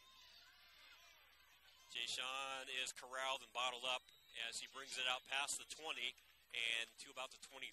So that is where the Vikings will start their first drive in the second half as they trail by 3, 31-28 with 7:05 left, and we'll get our first look of Keller Christ in the second half.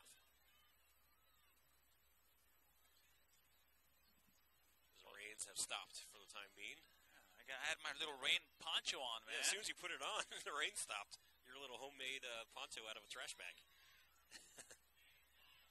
You got to do what works. I forgot how a trash bag can actually keep you warm. So first down and 10, and they're going to hand the ball off, and that's going to be Tolbert, who has solid yards on first down as he is chased out of bounds. He'll pick up about 4, so it brings up third down and 6. Well, Tolbert did a lot of the damage in that first half of play for Palo Alto on the ground. Yeah, Tolbert had that big run of 82 yards. He also had a touchdown reception off that screen pass. So he's been in the end zone twice. This is Palo Alto's way of trying to establish the run to be able to work that pass game. So pickup of, we'll call it 3, 2nd and 7 after chased out of bounds. Quick slant pattern is complete to Malcolm Davis, and Davis has enough for the first down. Pick up of about 10. That was just a great route ran there by the receiver. A quick slant pattern, and Chris, once again, his accuracy is just right on the money. So 6:49 left as this third quarter has really moved right along. 31-28, Serra has the lead. Ball is handed off, and that is going to be a big loss from Tolbert, as they're going to say his forward progress was stopped after a loss of 2. So it looked like it was going to be a little bit worse than it was. And the Serra defense just doing a great job containing that line of scrimmage. That middle part of the A gap. They've been trying to run through there every single time over right guard, and it just has not worked. So 2nd down and 11 for Christ. And we have movement. Serra jumped off. They're pointing, saying that they were drawn off, but I believe that's just going to be an offsides penalty, as I saw Daniel Lavulo jump across. They're going to talk about this. I didn't see any movement from Palo Alto, and apparently the referees did not either, as they're calling it against Serra. Yeah, Lavulo just jumped over there with no movement.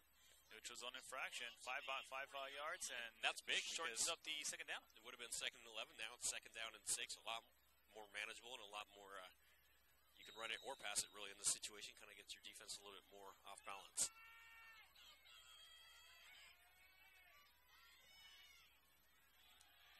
So a handoff on the fake bootleg. Handed off, and Chris faked the run, but it's only going to be a pickup. It looks like just back to the line of scrimmage. And that is it from Tolbert. So 3rd down and 5. We're starting to get a little bit of some restless fans here yelling past the ball, which I kind of agree. While those runs up the middle have not really worked for Palo Alto, they've really struggled to get the ball past 2 or 3 yard gains. So 3rd down and a long 4. Chris will play fake, and he is going to throw this time under pressure. He took a hit, and he just showed that one out of bounds, but Chris took a hit. He just got rid of that one and heaved it out of bounds. He's actually lucky that wasn't a grounding penalty because I don't think I saw anybody in the area out there. Well, that was big number 99 for Serra, and I actually don't have him on my roster. But he came in and just laid the wood on Chris. So Winston will come back and return the punt here after their defense did a great job. And Winston will get it back at about the 25. That's probably why they're not passing. That pressure is really causing problems. High kick. And Winston's just going to let it bounce. And it will go out of bounds at the 26-yard line. And that is where the Padres will get the ball back on top, 31-28 with 4:57 left in the 3rd.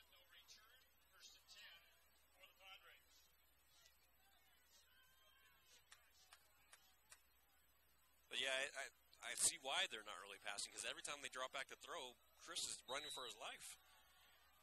Well, Chris has had a couple opportunities to throw downfield. He's had about 4 or 5 seconds to look downfield and then throw, and when he gets that much time, he usually completes it. But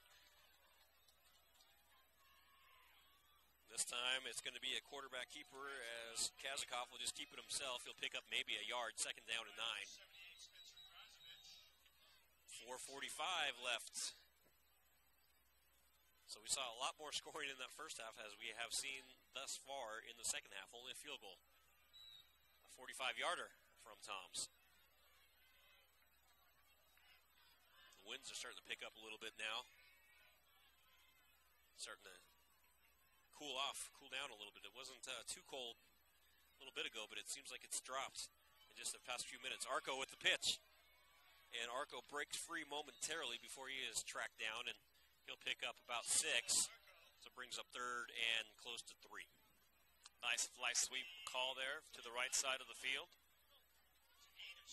Gain of 6, and it'll bring a short 3rd down, a manageable 3rd down here for Serra. 3rd down and 3. The ball is at their own 34-yard line. This is a big 3rd down in this game, trying to keep the momentum going. Hand off to Redwood. He has room, trying to get to the corner. Makes a man miss momentarily, but tripped up at the Palo Alto 41. So Redwood just tripped up by Jayshawn Gates-Mouton. If it wasn't for him, he was heading to the end zone. Once again, Mouton saving another touchdown. And we talk about when they bring the house, they bring everybody in. They know they're going to run.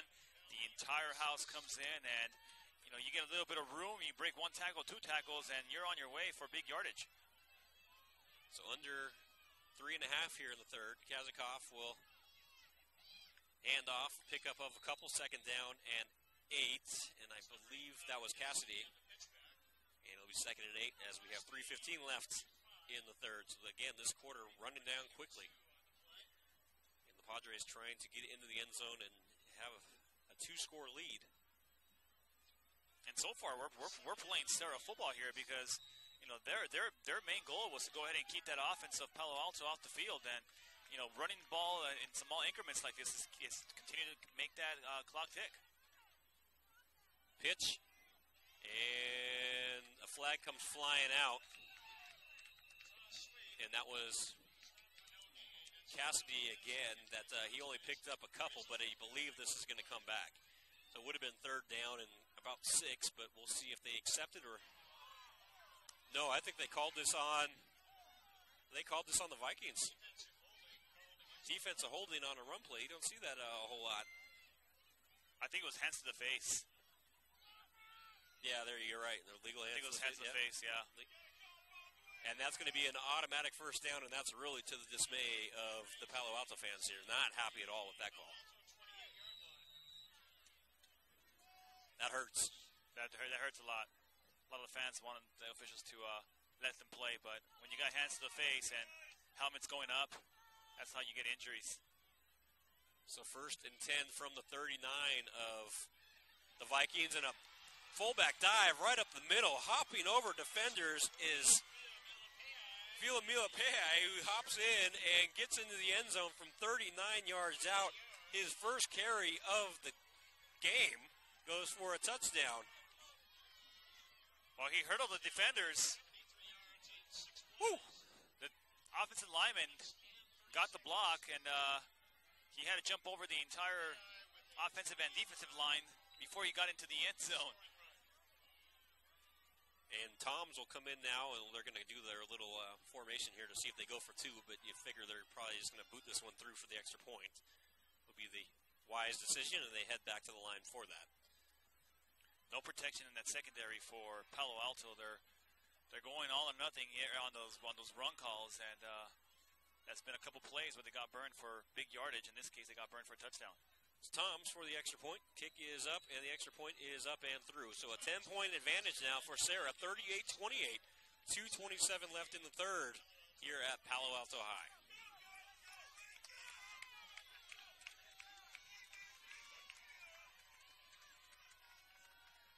Do you want to watch more of your school's great matchups like the game you're enjoying here tonight?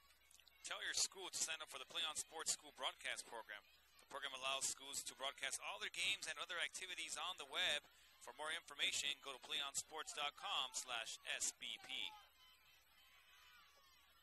And what a game. Serra has really taken the momentum away as they have the 10-0 lead here in the second half to give them that 10-point advantage. So obviously a whole lot of time left. We still have 2:27 left here in the third, but Palo Alto has to kind of wake up a little bit here in the second half. Well, I think they start establishing that run here in this next drive. They get a couple of good run plays. I think that Chris can really take advantage of that pass play. We know he can throw the ball. We know he's accurate. It's just getting those routes to work out for them down the middle or down the sideline. So Tom's ready to boot this one away.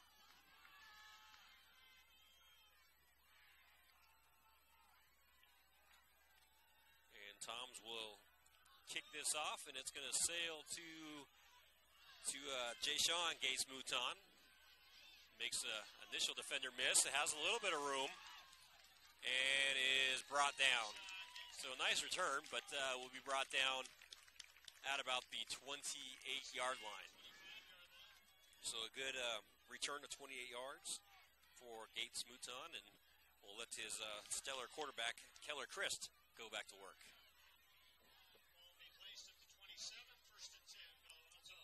I think right now you give Chris a couple opportunities to throw the ball downfield and try to get comfortable.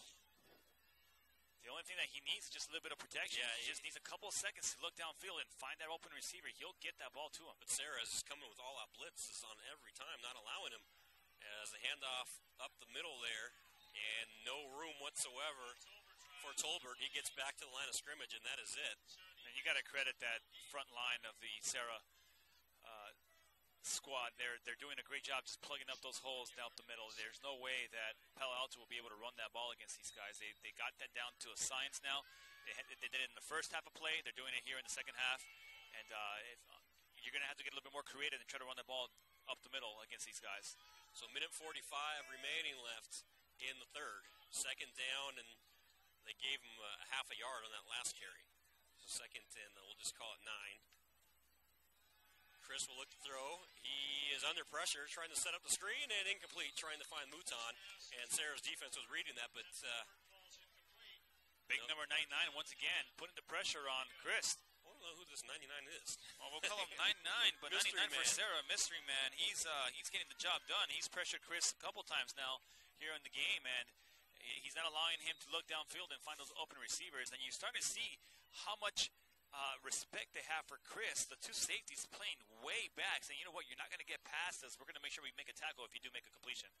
Now, this play really can tell a lot about this ball game. 3rd down and 9. If they don't convert here, they're going to have to punt this away, and then Serra will have good field position, and they'll be able to eat up more time. Look at the safeties. They're way back. So defense has made some adjustments. Chris is looking to throw, but he's under pressure. Setting up the screen. There's some room. Mouton makes a man miss and is going to be brought down near the marker. I think he has it. It's going to depend on the spot. They may have to measure here, but that's going to be close. It's going to be close depending on the spot.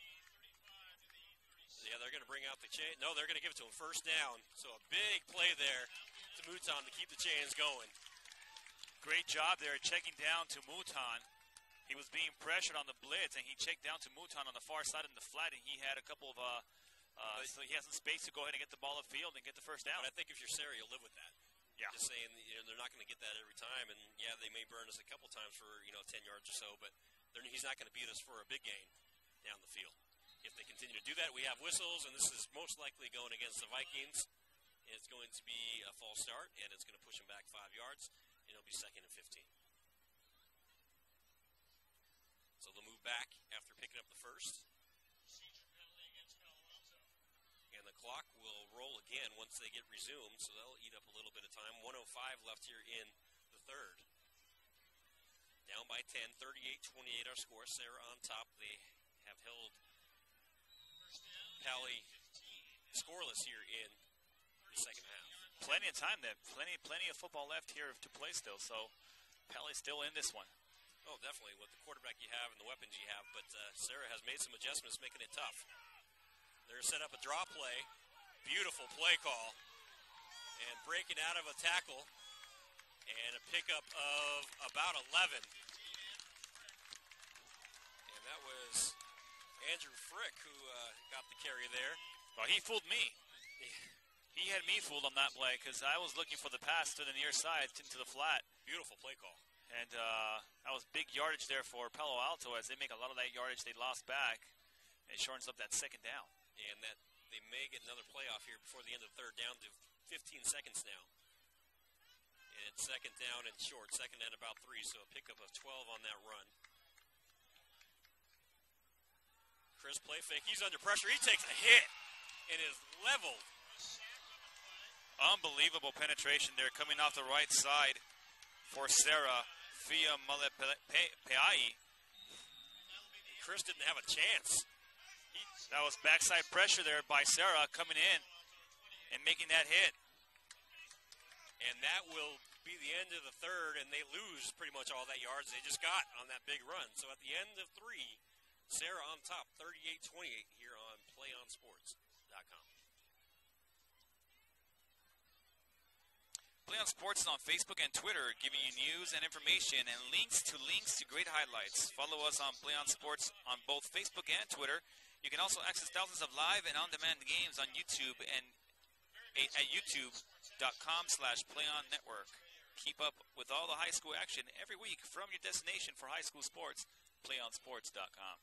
I'm Andrew Jensen alongside Valentin Escanuela, and want to thank our producer Jarrett Wright tonight and our videographer Dan Stewart as we're all out braving the elements here on a soggy evening in Palo Alto. Right next door to Stanford University. A lot of tradition, a lot of history here in the athletic department. And again, we want to give a thanks to all the people in the athletic department that helped us out and was gracious enough to kind of make this happen. Nice fans, too, talking with some of the fans at halftime. And everybody very friendly, very nice. Welcoming. They got us an umbrella. Saving our equipment, otherwise who knows if we'd be actually on the air right now. So that umbrella coming in huge. So a big 3rd down to start the 4th quarter. 3rd and 11 after that sack. A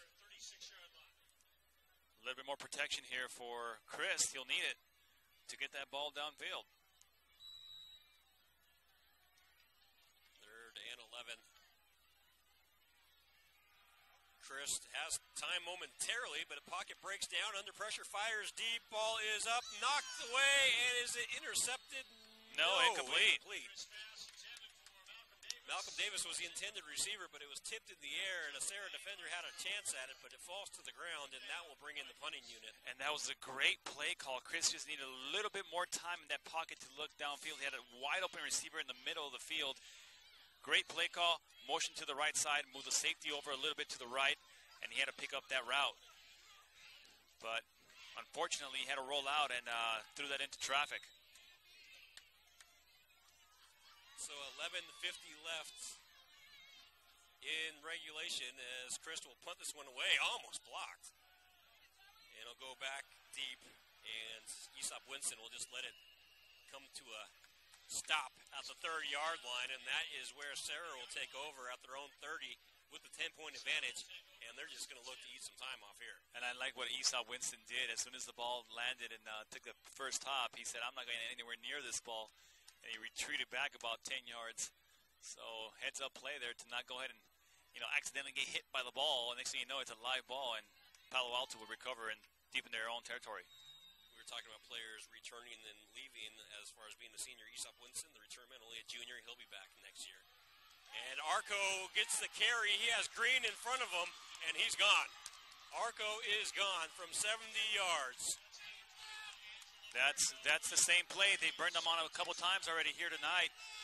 You don't have a lot of secondary protection. That's Palo Alto bringing the entire house in and trying to make those tackles on the inside of the running game.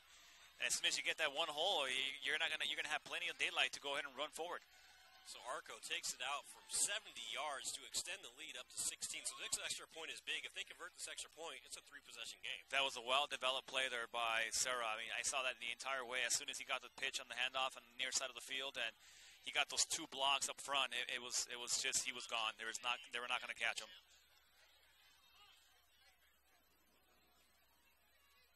Tom's extra point is up and good. 17-point advantage for Serra as they have shut out Palo Alto thus far in the second half. 45-28, Serra on top.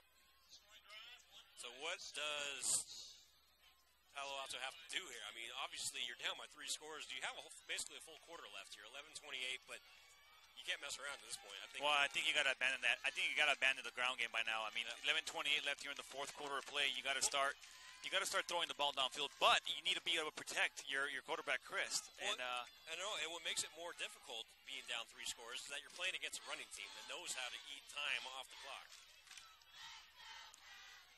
I mean, I think if you're Palo Alto, I think you start possibly going from the gun, maybe shotgun position, try to get a little bit more time to be able to look downfield, hit a couple slant routes. Chris can get the ball to his target. He just needs enough time to be able to throw it. And right now, Serra has done a phenomenal job here tonight, just pressuring Chris all night long, and he hasn't had time to look downfield and find that open receiver. He's had it twice. Had about 4 or 5 seconds to look downfield and throw, and what he's done, he's thrown up. I think he threw a pass for 65 yards on one play, and he threw in the phone for 30 yards. So we know he can get the job done. It's just a matter of having that time to, find those open receivers, and it's been tough. It's been a tough night for him tonight. So the Gates Mouton brothers are back deep, and Serra's just going to kind of pooch kick it down there, and it'll be fielded by Keyshawn Johnson. He'll just fall to the ground. Smart move by Serra, not allowing a big kick return. Smart play there by the return man, just falling on that ball. So it's going to be 1st and 10, 11:26 left in the fourth, and now you got Chris coming out, and again you're going to have to hurry. I mean, that's putting it lightly. But you do have a quarterback that's one of the better quarterbacks in the entire West Coast, especially for his age, only a junior, so they have the talent to make it happen. It looked like it was going to be a halfback pass as Tolbert gets the pitch, and it looked like he was trying to throw that, but he got stopped for a loss. Yeah, a little bit of hesitation there. Those kind of plays, you need to be on it. I mean, if you're going to throw the ball, you better throw the ball. You're going to get swarmed on. You hesitate, you're done, and they lose 2 on that 2nd and 12, and the clock rolling.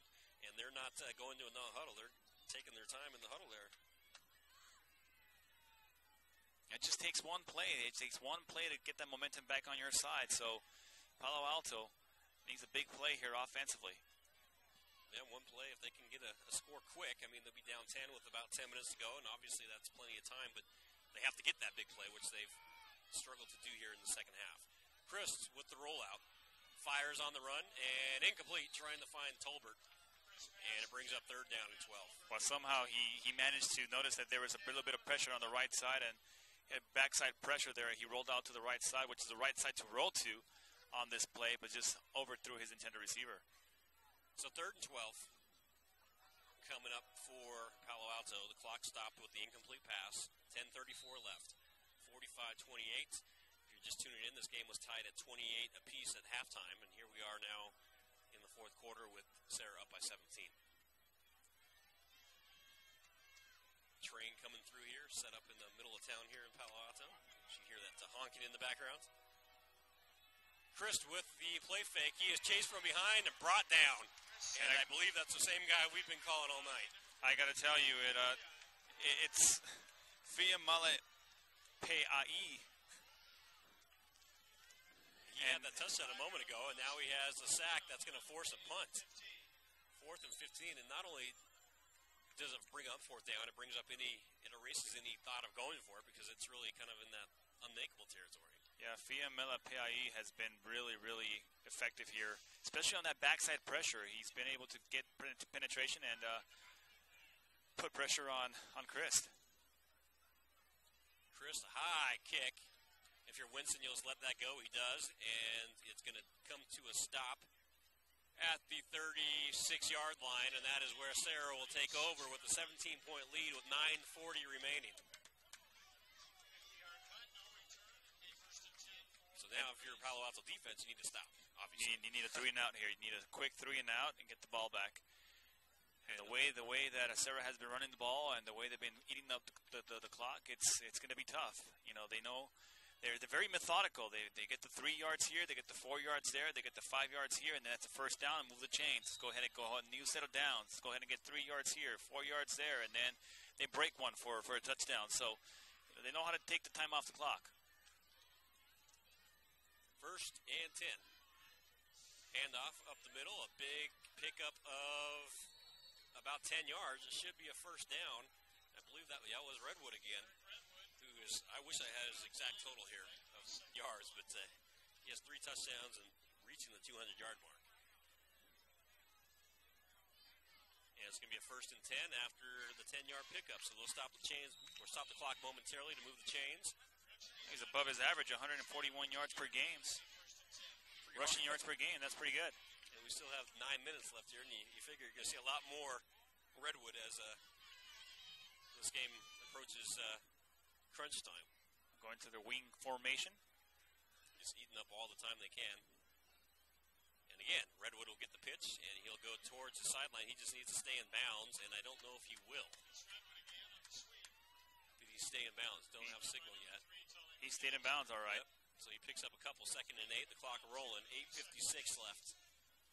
So they got 2 yards there. And they're going to run another play where they're going to get another 3 yards. They're going to keep that clock 30 going. seconds off the clock. So you figure every snap takes at least 35 seconds. And right now they're at 8:39 left in the game. 2nd and 8.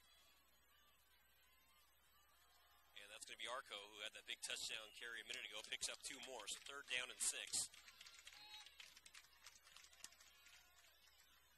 So 3rd down and 5. 3rd down and 6 to go here for, we've got a long 5.5. Right at midfield. Ball at the 50-yard line, literally. And you think, what kind of play call do you call here if you're... you run. If you're...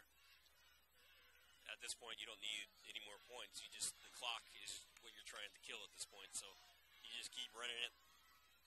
And they're going to go... And let your defense do what they've been doing. They're going to go for their fly sweep. There it goes. And Redwood gets the pitch. Breaks out of a tackle, and he is brought down near the marker, but he'll be short. So it's going to bring up 4th down and about 2. So great job there by Palo Alto stopping that fly sweep.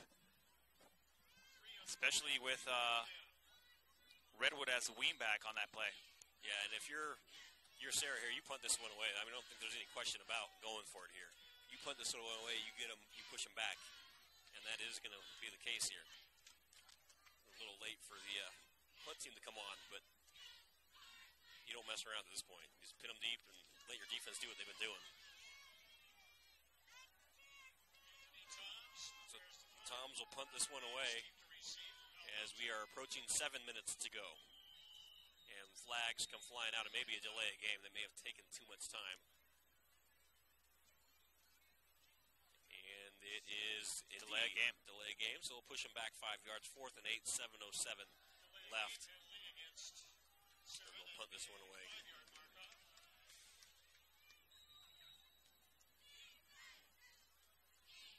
Palo Alto will get the ball back still.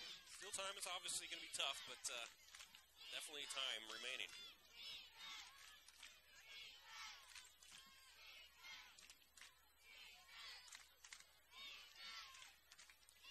Toms will punt this one away, and it will be fielded, or they're roll out of bounds at the 8-yard line as Malcolm Davis just watched that roll out. And at the 8, and so Palo Alto is going to have to go 92 yards to get into the end zone. 6:58 left. They better do it quick. Get a quick score here. And which makes it really tough is that you really know they're going to be passing the situation, and so Serra can really blitz all they want at this point and cause havoc on the defensive side, knowing what's coming. Either that, or are you going to a prevent defense or cover 2? Yeah, cover 4? I can see why you would do that because you don't want to give up a big play and let them get back into it, but at the same time, what they've been doing. There you go, cover 2 right there. 2 safeties over the top. Chris will have time, fires over the middle, and has it complete. And that was a pickup of Deontay Williams, who picks up about 7 on the play. So it brings up 2nd and 3, the clock rolling, 6:43. So they're going to a cover style defense here. Not too much pressure, has plenty of. Chris trying to find his receiver there, and Malcolm Davis was the intended receiver, but overthrows him as Davis was bumped at the line and kind of messed up the rhythm of that play. So 3rd down and short here. 3rd down and about 3 to go. You need a 1st down. 3rd and 3. And I think you're approaching the time where it's going to be 4-down territory, I think, at this point. Even if they don't pick up this 3rd and 3, you have 2 downs to get a 1st down. Running out of time. Christ will throw. Has time. Going deep and incomplete. There's the penalty marker. And that's going against Jay Sean Gates. Mouton was the intended receiver, but probably going to get an interference penalty here. And that's a good call. Illegal contact downfield against the defensive back. They're talking it over. And pass interference. Yes, Serra will be charged with that interference call. So give them a 1st down and 15 more yards, and the clock will be stopped. 6:29 remaining. So the ball will be marked at the 31. Chains move forward and the stop clock with that penalty.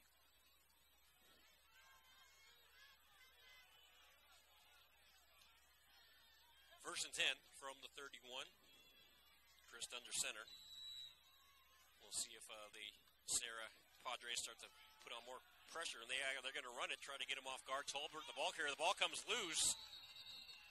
The ball was fumbled, but saying he was down on contact. And the referee, I believe that was the right call, saying that he was down. Down on contact. So the clock will move, and it was only a pickup of about a yard from Mouton, or excuse me, from Tolbert. So we are at the 6-minute mark now. And Coach Walsh is fired up on the sideline over there. Chris will look to throw, pumps. Now he's going to run. And he'll be tripped up shy of the 1st down, I believe. They might have given him the 1st down. Depends on the spot. They're going to stop the clock. Pretty close. For him to figure out if he has. No, they're going to say he's short. No, 1st down. No, Move him up. Okay, 1st down. So he never gave him the 1st down signal. So So 1st and 10, the clock will stop for them to move the chains. 5:48 left.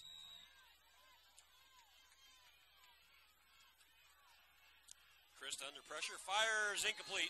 That's great coverage there. Trying to find Davis, but the clock will stop while they with the incomplete pass. Great coverage by Cordova, staying with the receiver step for step and then getting his hands all up in his grill. So 5:40 left. You want to stay tuned. We're going to have our player of the game here, and we'll try to have a live interview with that player as well. And we'll have a discuss on who that's going to be here in a little bit.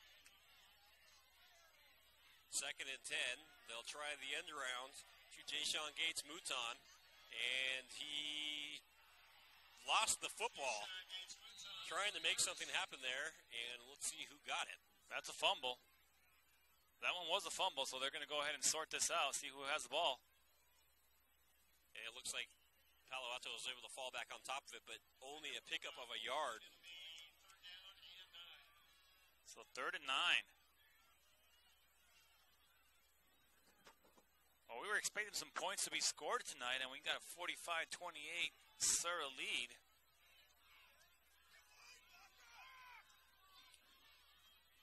So 3rd down and 9, and the clock will start rolling again. Chris under pressure, as he has been all night, and this time he goes down for a big loss. And it's been everyone in that squad, but I believe coming in on the pressure was Daniel Lavalu of Serra, who came in on the initial pressure for the quarterback, and then a flag on the sideline. He's going to go against the coaching staff. Sideline infraction, probably.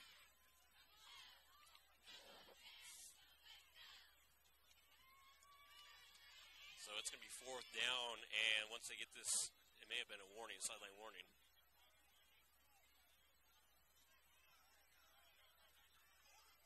.503 left, a 17-point lead for Serra. And really, this is the ball game here if they don't convert.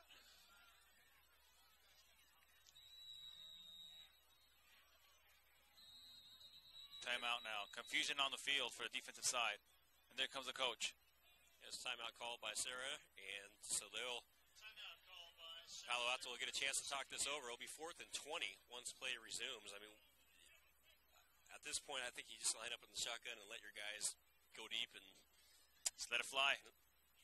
It's been tough for him because Chris, he has the ability, but he just has no time. He has not had any protection from his front line, and it's really tough when you got guys on the other side, on the defensive side, that we talked about the defense being stifling, and tonight I think Serra has really shown why they've only allowed 15 points per game the entire season.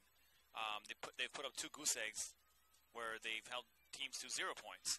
So, but you got guys that are coming out the line like Lavulo and Cordova, and we've seen Malepe Ai, who's been coming off the linebacking spot, outside linebacker spot, and just really wreaking havoc in that backfield. So it's tough when you got these guys that are getting good penetration and pressuring you to roll out the pocket and not being able to look downfield for your receiver. So this is it right here. 4th and 20, 5 minutes to go. Chris will be under center, and he will be under pressure. He fires and has Mouton, but he's going to be about a yard shy. He had Gates Mouton, but he will be short by a yard, and it's going to bring up 1st and 10 for Serra after the game pickup of 19. What a throw. I mean, that's been the most impressive throw that I've seen so far here tonight, coming from Chris. But comes up just short, and the Palo Alto faithful kind of can feel what's going on here. As now, Palo Alto still has 3 timeouts remaining with 4:50 left, so they're going to have to start using those now. But basically, 1 first down will put an end to this.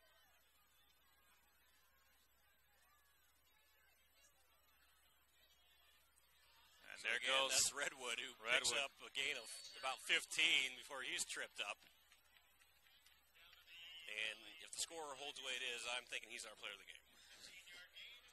Making the tackle is Keyshawn Johnson for Palo Alto. 4:44 left.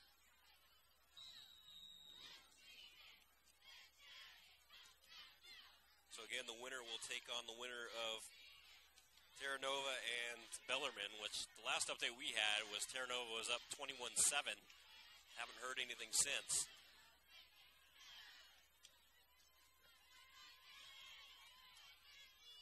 So 1st and 10, and they will quick pitch it over to Redwood. He's going to stay in bounds, and the flag comes flying out late as Redwood picks up about 8, but we'll see what this is all about.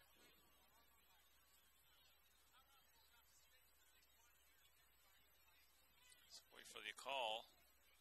See, the official comes over and they'll say tripping penalty going against Palo Alto. So that will be 15 yards on top of the 8 yards gain. So it's going to be 1st down. And this game looks like it's pretty much all wrapped up. Even though there's still 4:15 left, you can see just kind of the body language and the personal foul penalty there.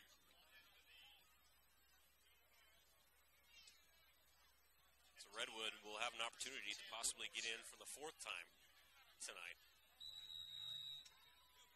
Well, he's done a great job tonight running the ball for Serra and keeping those chains moving forward and keeping that offense of Palo Alto off the field.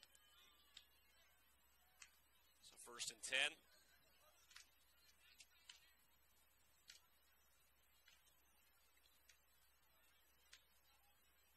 Serra just taking all the time they can get.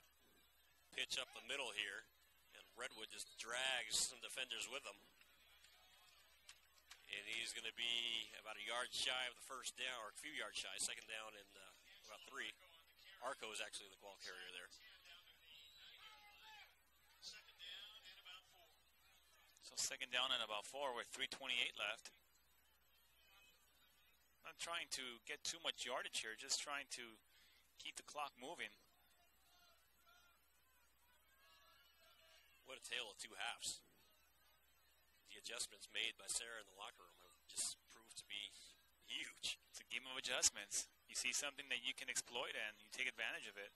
There's a counter play towards the far side to Redwood. He is tripped up near the 1st down marker. 2:57 left. And it's going to be 3rd down and 1 as Redwood, I think his fan club is behind this, wants him to get another touchdown because he has 3 for the night, looking for number 4. Well, I think at this point they don't really want to score anymore here with 2:43 left, up 45-28. Just let the clock roll. They're just trying to let the clock roll and get the 1st down here, and then you can take a couple knees. And I don't think Palo Alto will be in position to even call. They have 3 timeouts remaining, but you figure they won't even call those if they pick up a 1st here. You would think. Yeah, that's Redwood towards the far side, tripped up right inside the 5. He won't be in, but that will be a 1st down. And it's going to start the clock again with 2:19. And that's all they wanted to do was just get that 1st down. So and these set of downs. So Serra's going to move on. And Palo Alto will have their season come to an end. The 8-3 record, nothing to hang their head about. A great season. And they have a great future ahead of them next year, obviously, with Chris coming back. Senior leadership for Chris next year. Some experience. And that is Redwood, who gets in the end zone for touchdown number 4. So Redwood gets in again, and the score is 51-28. And I think it's unanimous who our player of the game is. Well, I think Redwood had a heck of a game here tonight, and really gave the Palo Alto defense a hard time tonight. I mean, if we're talking about player of the games, I mean, we can give it to a defensive player. I mean, I think we called a couple players' names here tonight. There's a few couple times via Malepeai. But Redwood really was the difference maker. He really was. Anytime they needed a big play, he was the one to get it. And the extra point here from Tom's is up and in, and the lead is now 52-28. And they have outscored the Vikings by 24 here in the 2nd half. 24-0 in the 2nd half. So you got to wonder now if they even let Chris go back in with a minute 55, or if they maybe let someone else get some experience here. I think they'll probably bring him in, let him take some Get ready for next shots downfield. And 3 timeouts. I think right now you just play for pride.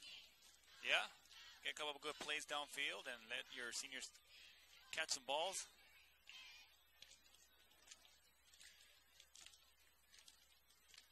Palo Alto, you got both Justin and Jay-Sean Mouton. Seniors will be their last game here at the high school level. Matt Tolbert as well. Yeah, gotta hope they continue their football career somewhere next year, whether it be junior college or higher from that. But definitely some good players here at Palo Alto. I want to thank everyone for tuning in tonight, wherever you may be listening from. I know we have listeners from all across the world listening to family, friends, and if you're an alum, again, thank you for tuning in tonight. As kickoff is returned out to the 30. That's Keyshawn Gates Mouton. Gets it out to the 30 with 1:47 left, and it is Chris that goes out there. So we'll see what they elect to do, but like you said, I think you let your seniors go out with a bang. I mean, give them some opportunities here at the end.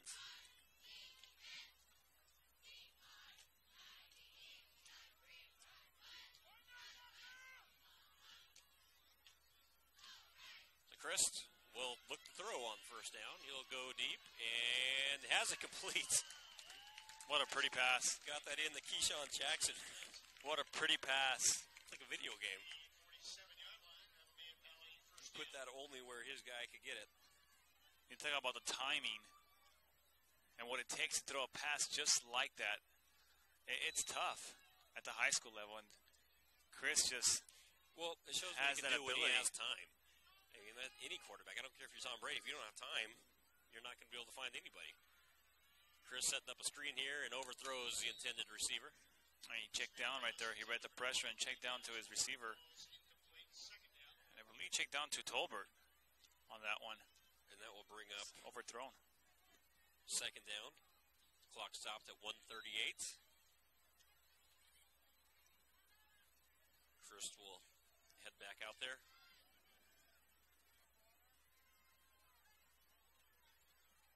1:38 left here in the season for the Vikings.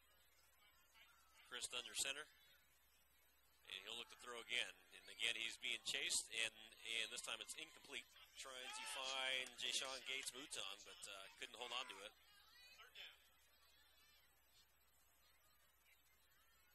And it brings up 3rd and 10.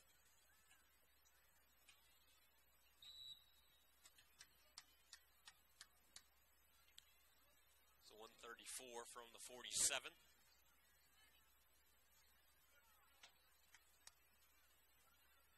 Down and 10. Chris will line up under center.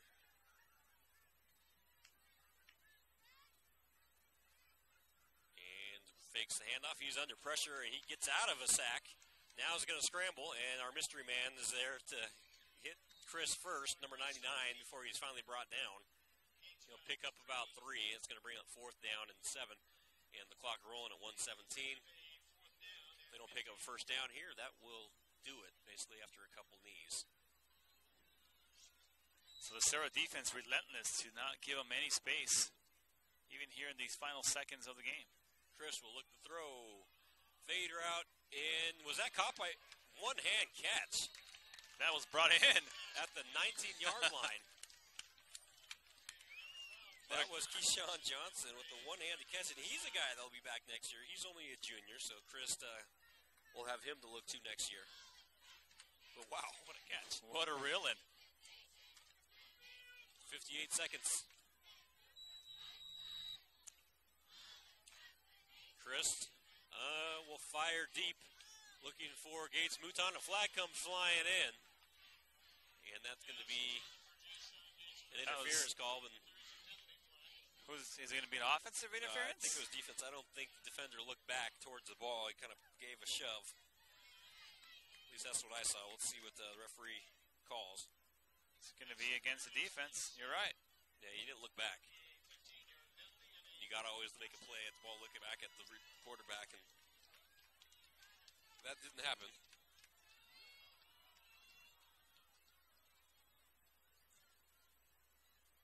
So it brings up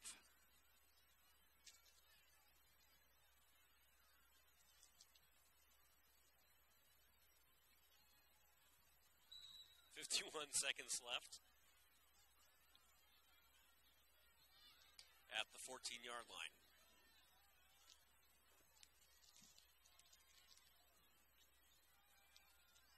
Chris, under pressure, is able to elude that. Now he's going to tuck and run, has room, and will be hit and knocked into the end zone. Touchdown, Palo Alto.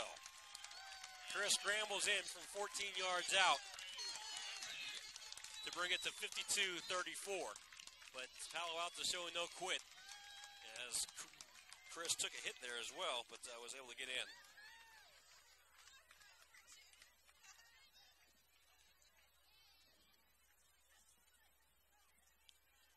So the extra point coming here.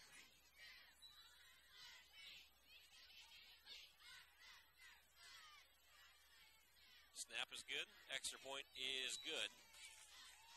And Fogue is able to knock that one through.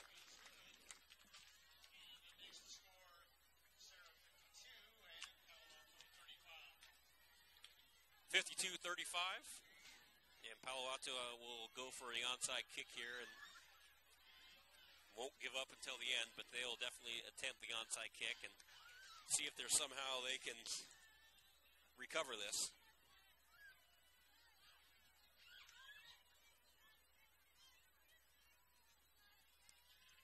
Coaching staff making one final pitch here, special teams. Mood really dampened here. It was really a lively crowd, and understandably so. Their team trailing 52-35, but this Palo Alto crowd was really into it up until now, and now it's kind of a somber. Well, they got a score. They hadn't scored since third quarter of play, since they started the second half of play, and it took a quarter and almost 2 quarters for them to get into the end zone. You got to credit that defense.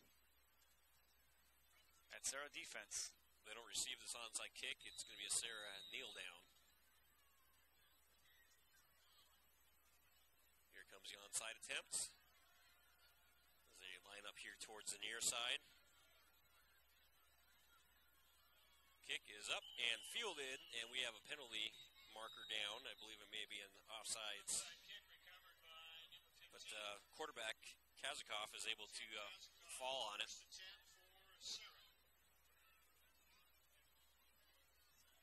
So we'll get this penalty marker all situated. But you got to think Serra maybe took off a little too soon. Yeah, it is an offsides penalty.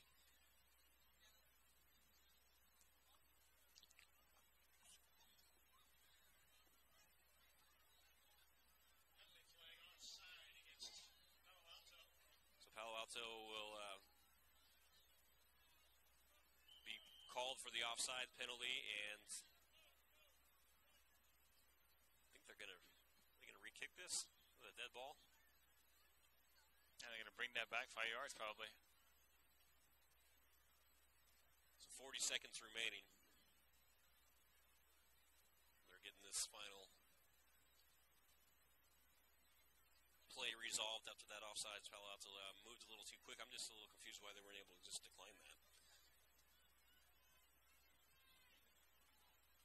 Maybe a dead ball penalty? That's what I'm thinking, but I didn't see him stop the play when the kick was made. But we'll get another kick here. Palo Alto will try it again. Kick is fielded again by an upman of Serra. And that was fielded by Matt Jacobs, who falls on it. Big man. That should do it. Big man had some pretty good hands there, huh? Going forward and getting that ball. So we'll just have a kneel down here, and that should be all she wrote, assuming that Palo Alto doesn't call a timeout. Do you think they wouldn't here with this one pretty much Said and done, 52 to 35 is where we are. And Serra will move on.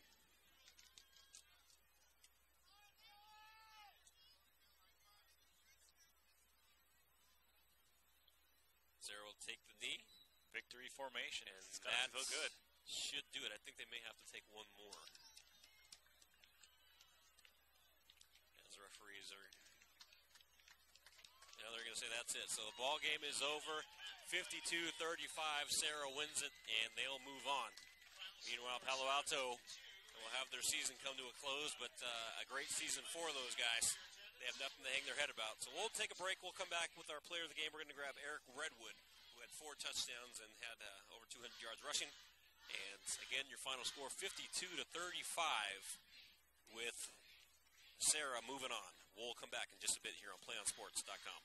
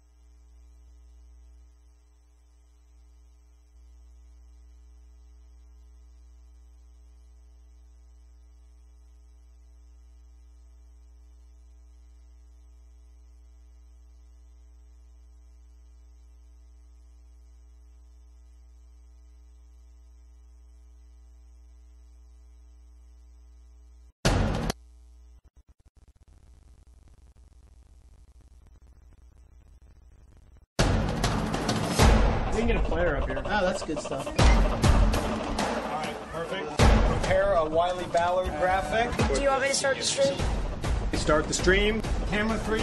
Beautiful. We're coming in on 1. For more information on how your school can join the Play On School broadcast program, go to playonsports.com/SBP.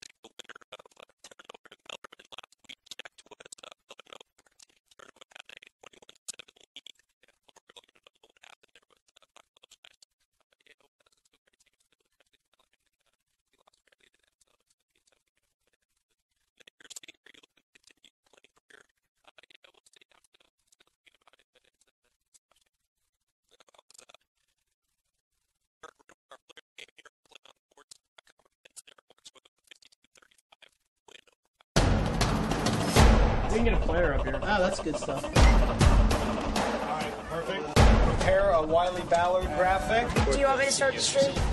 Start the stream. Camera 3. Beautiful. We're coming in on 1. For more information on how your school can join the PlayOn School broadcast program, go to playonsports.com/SBP.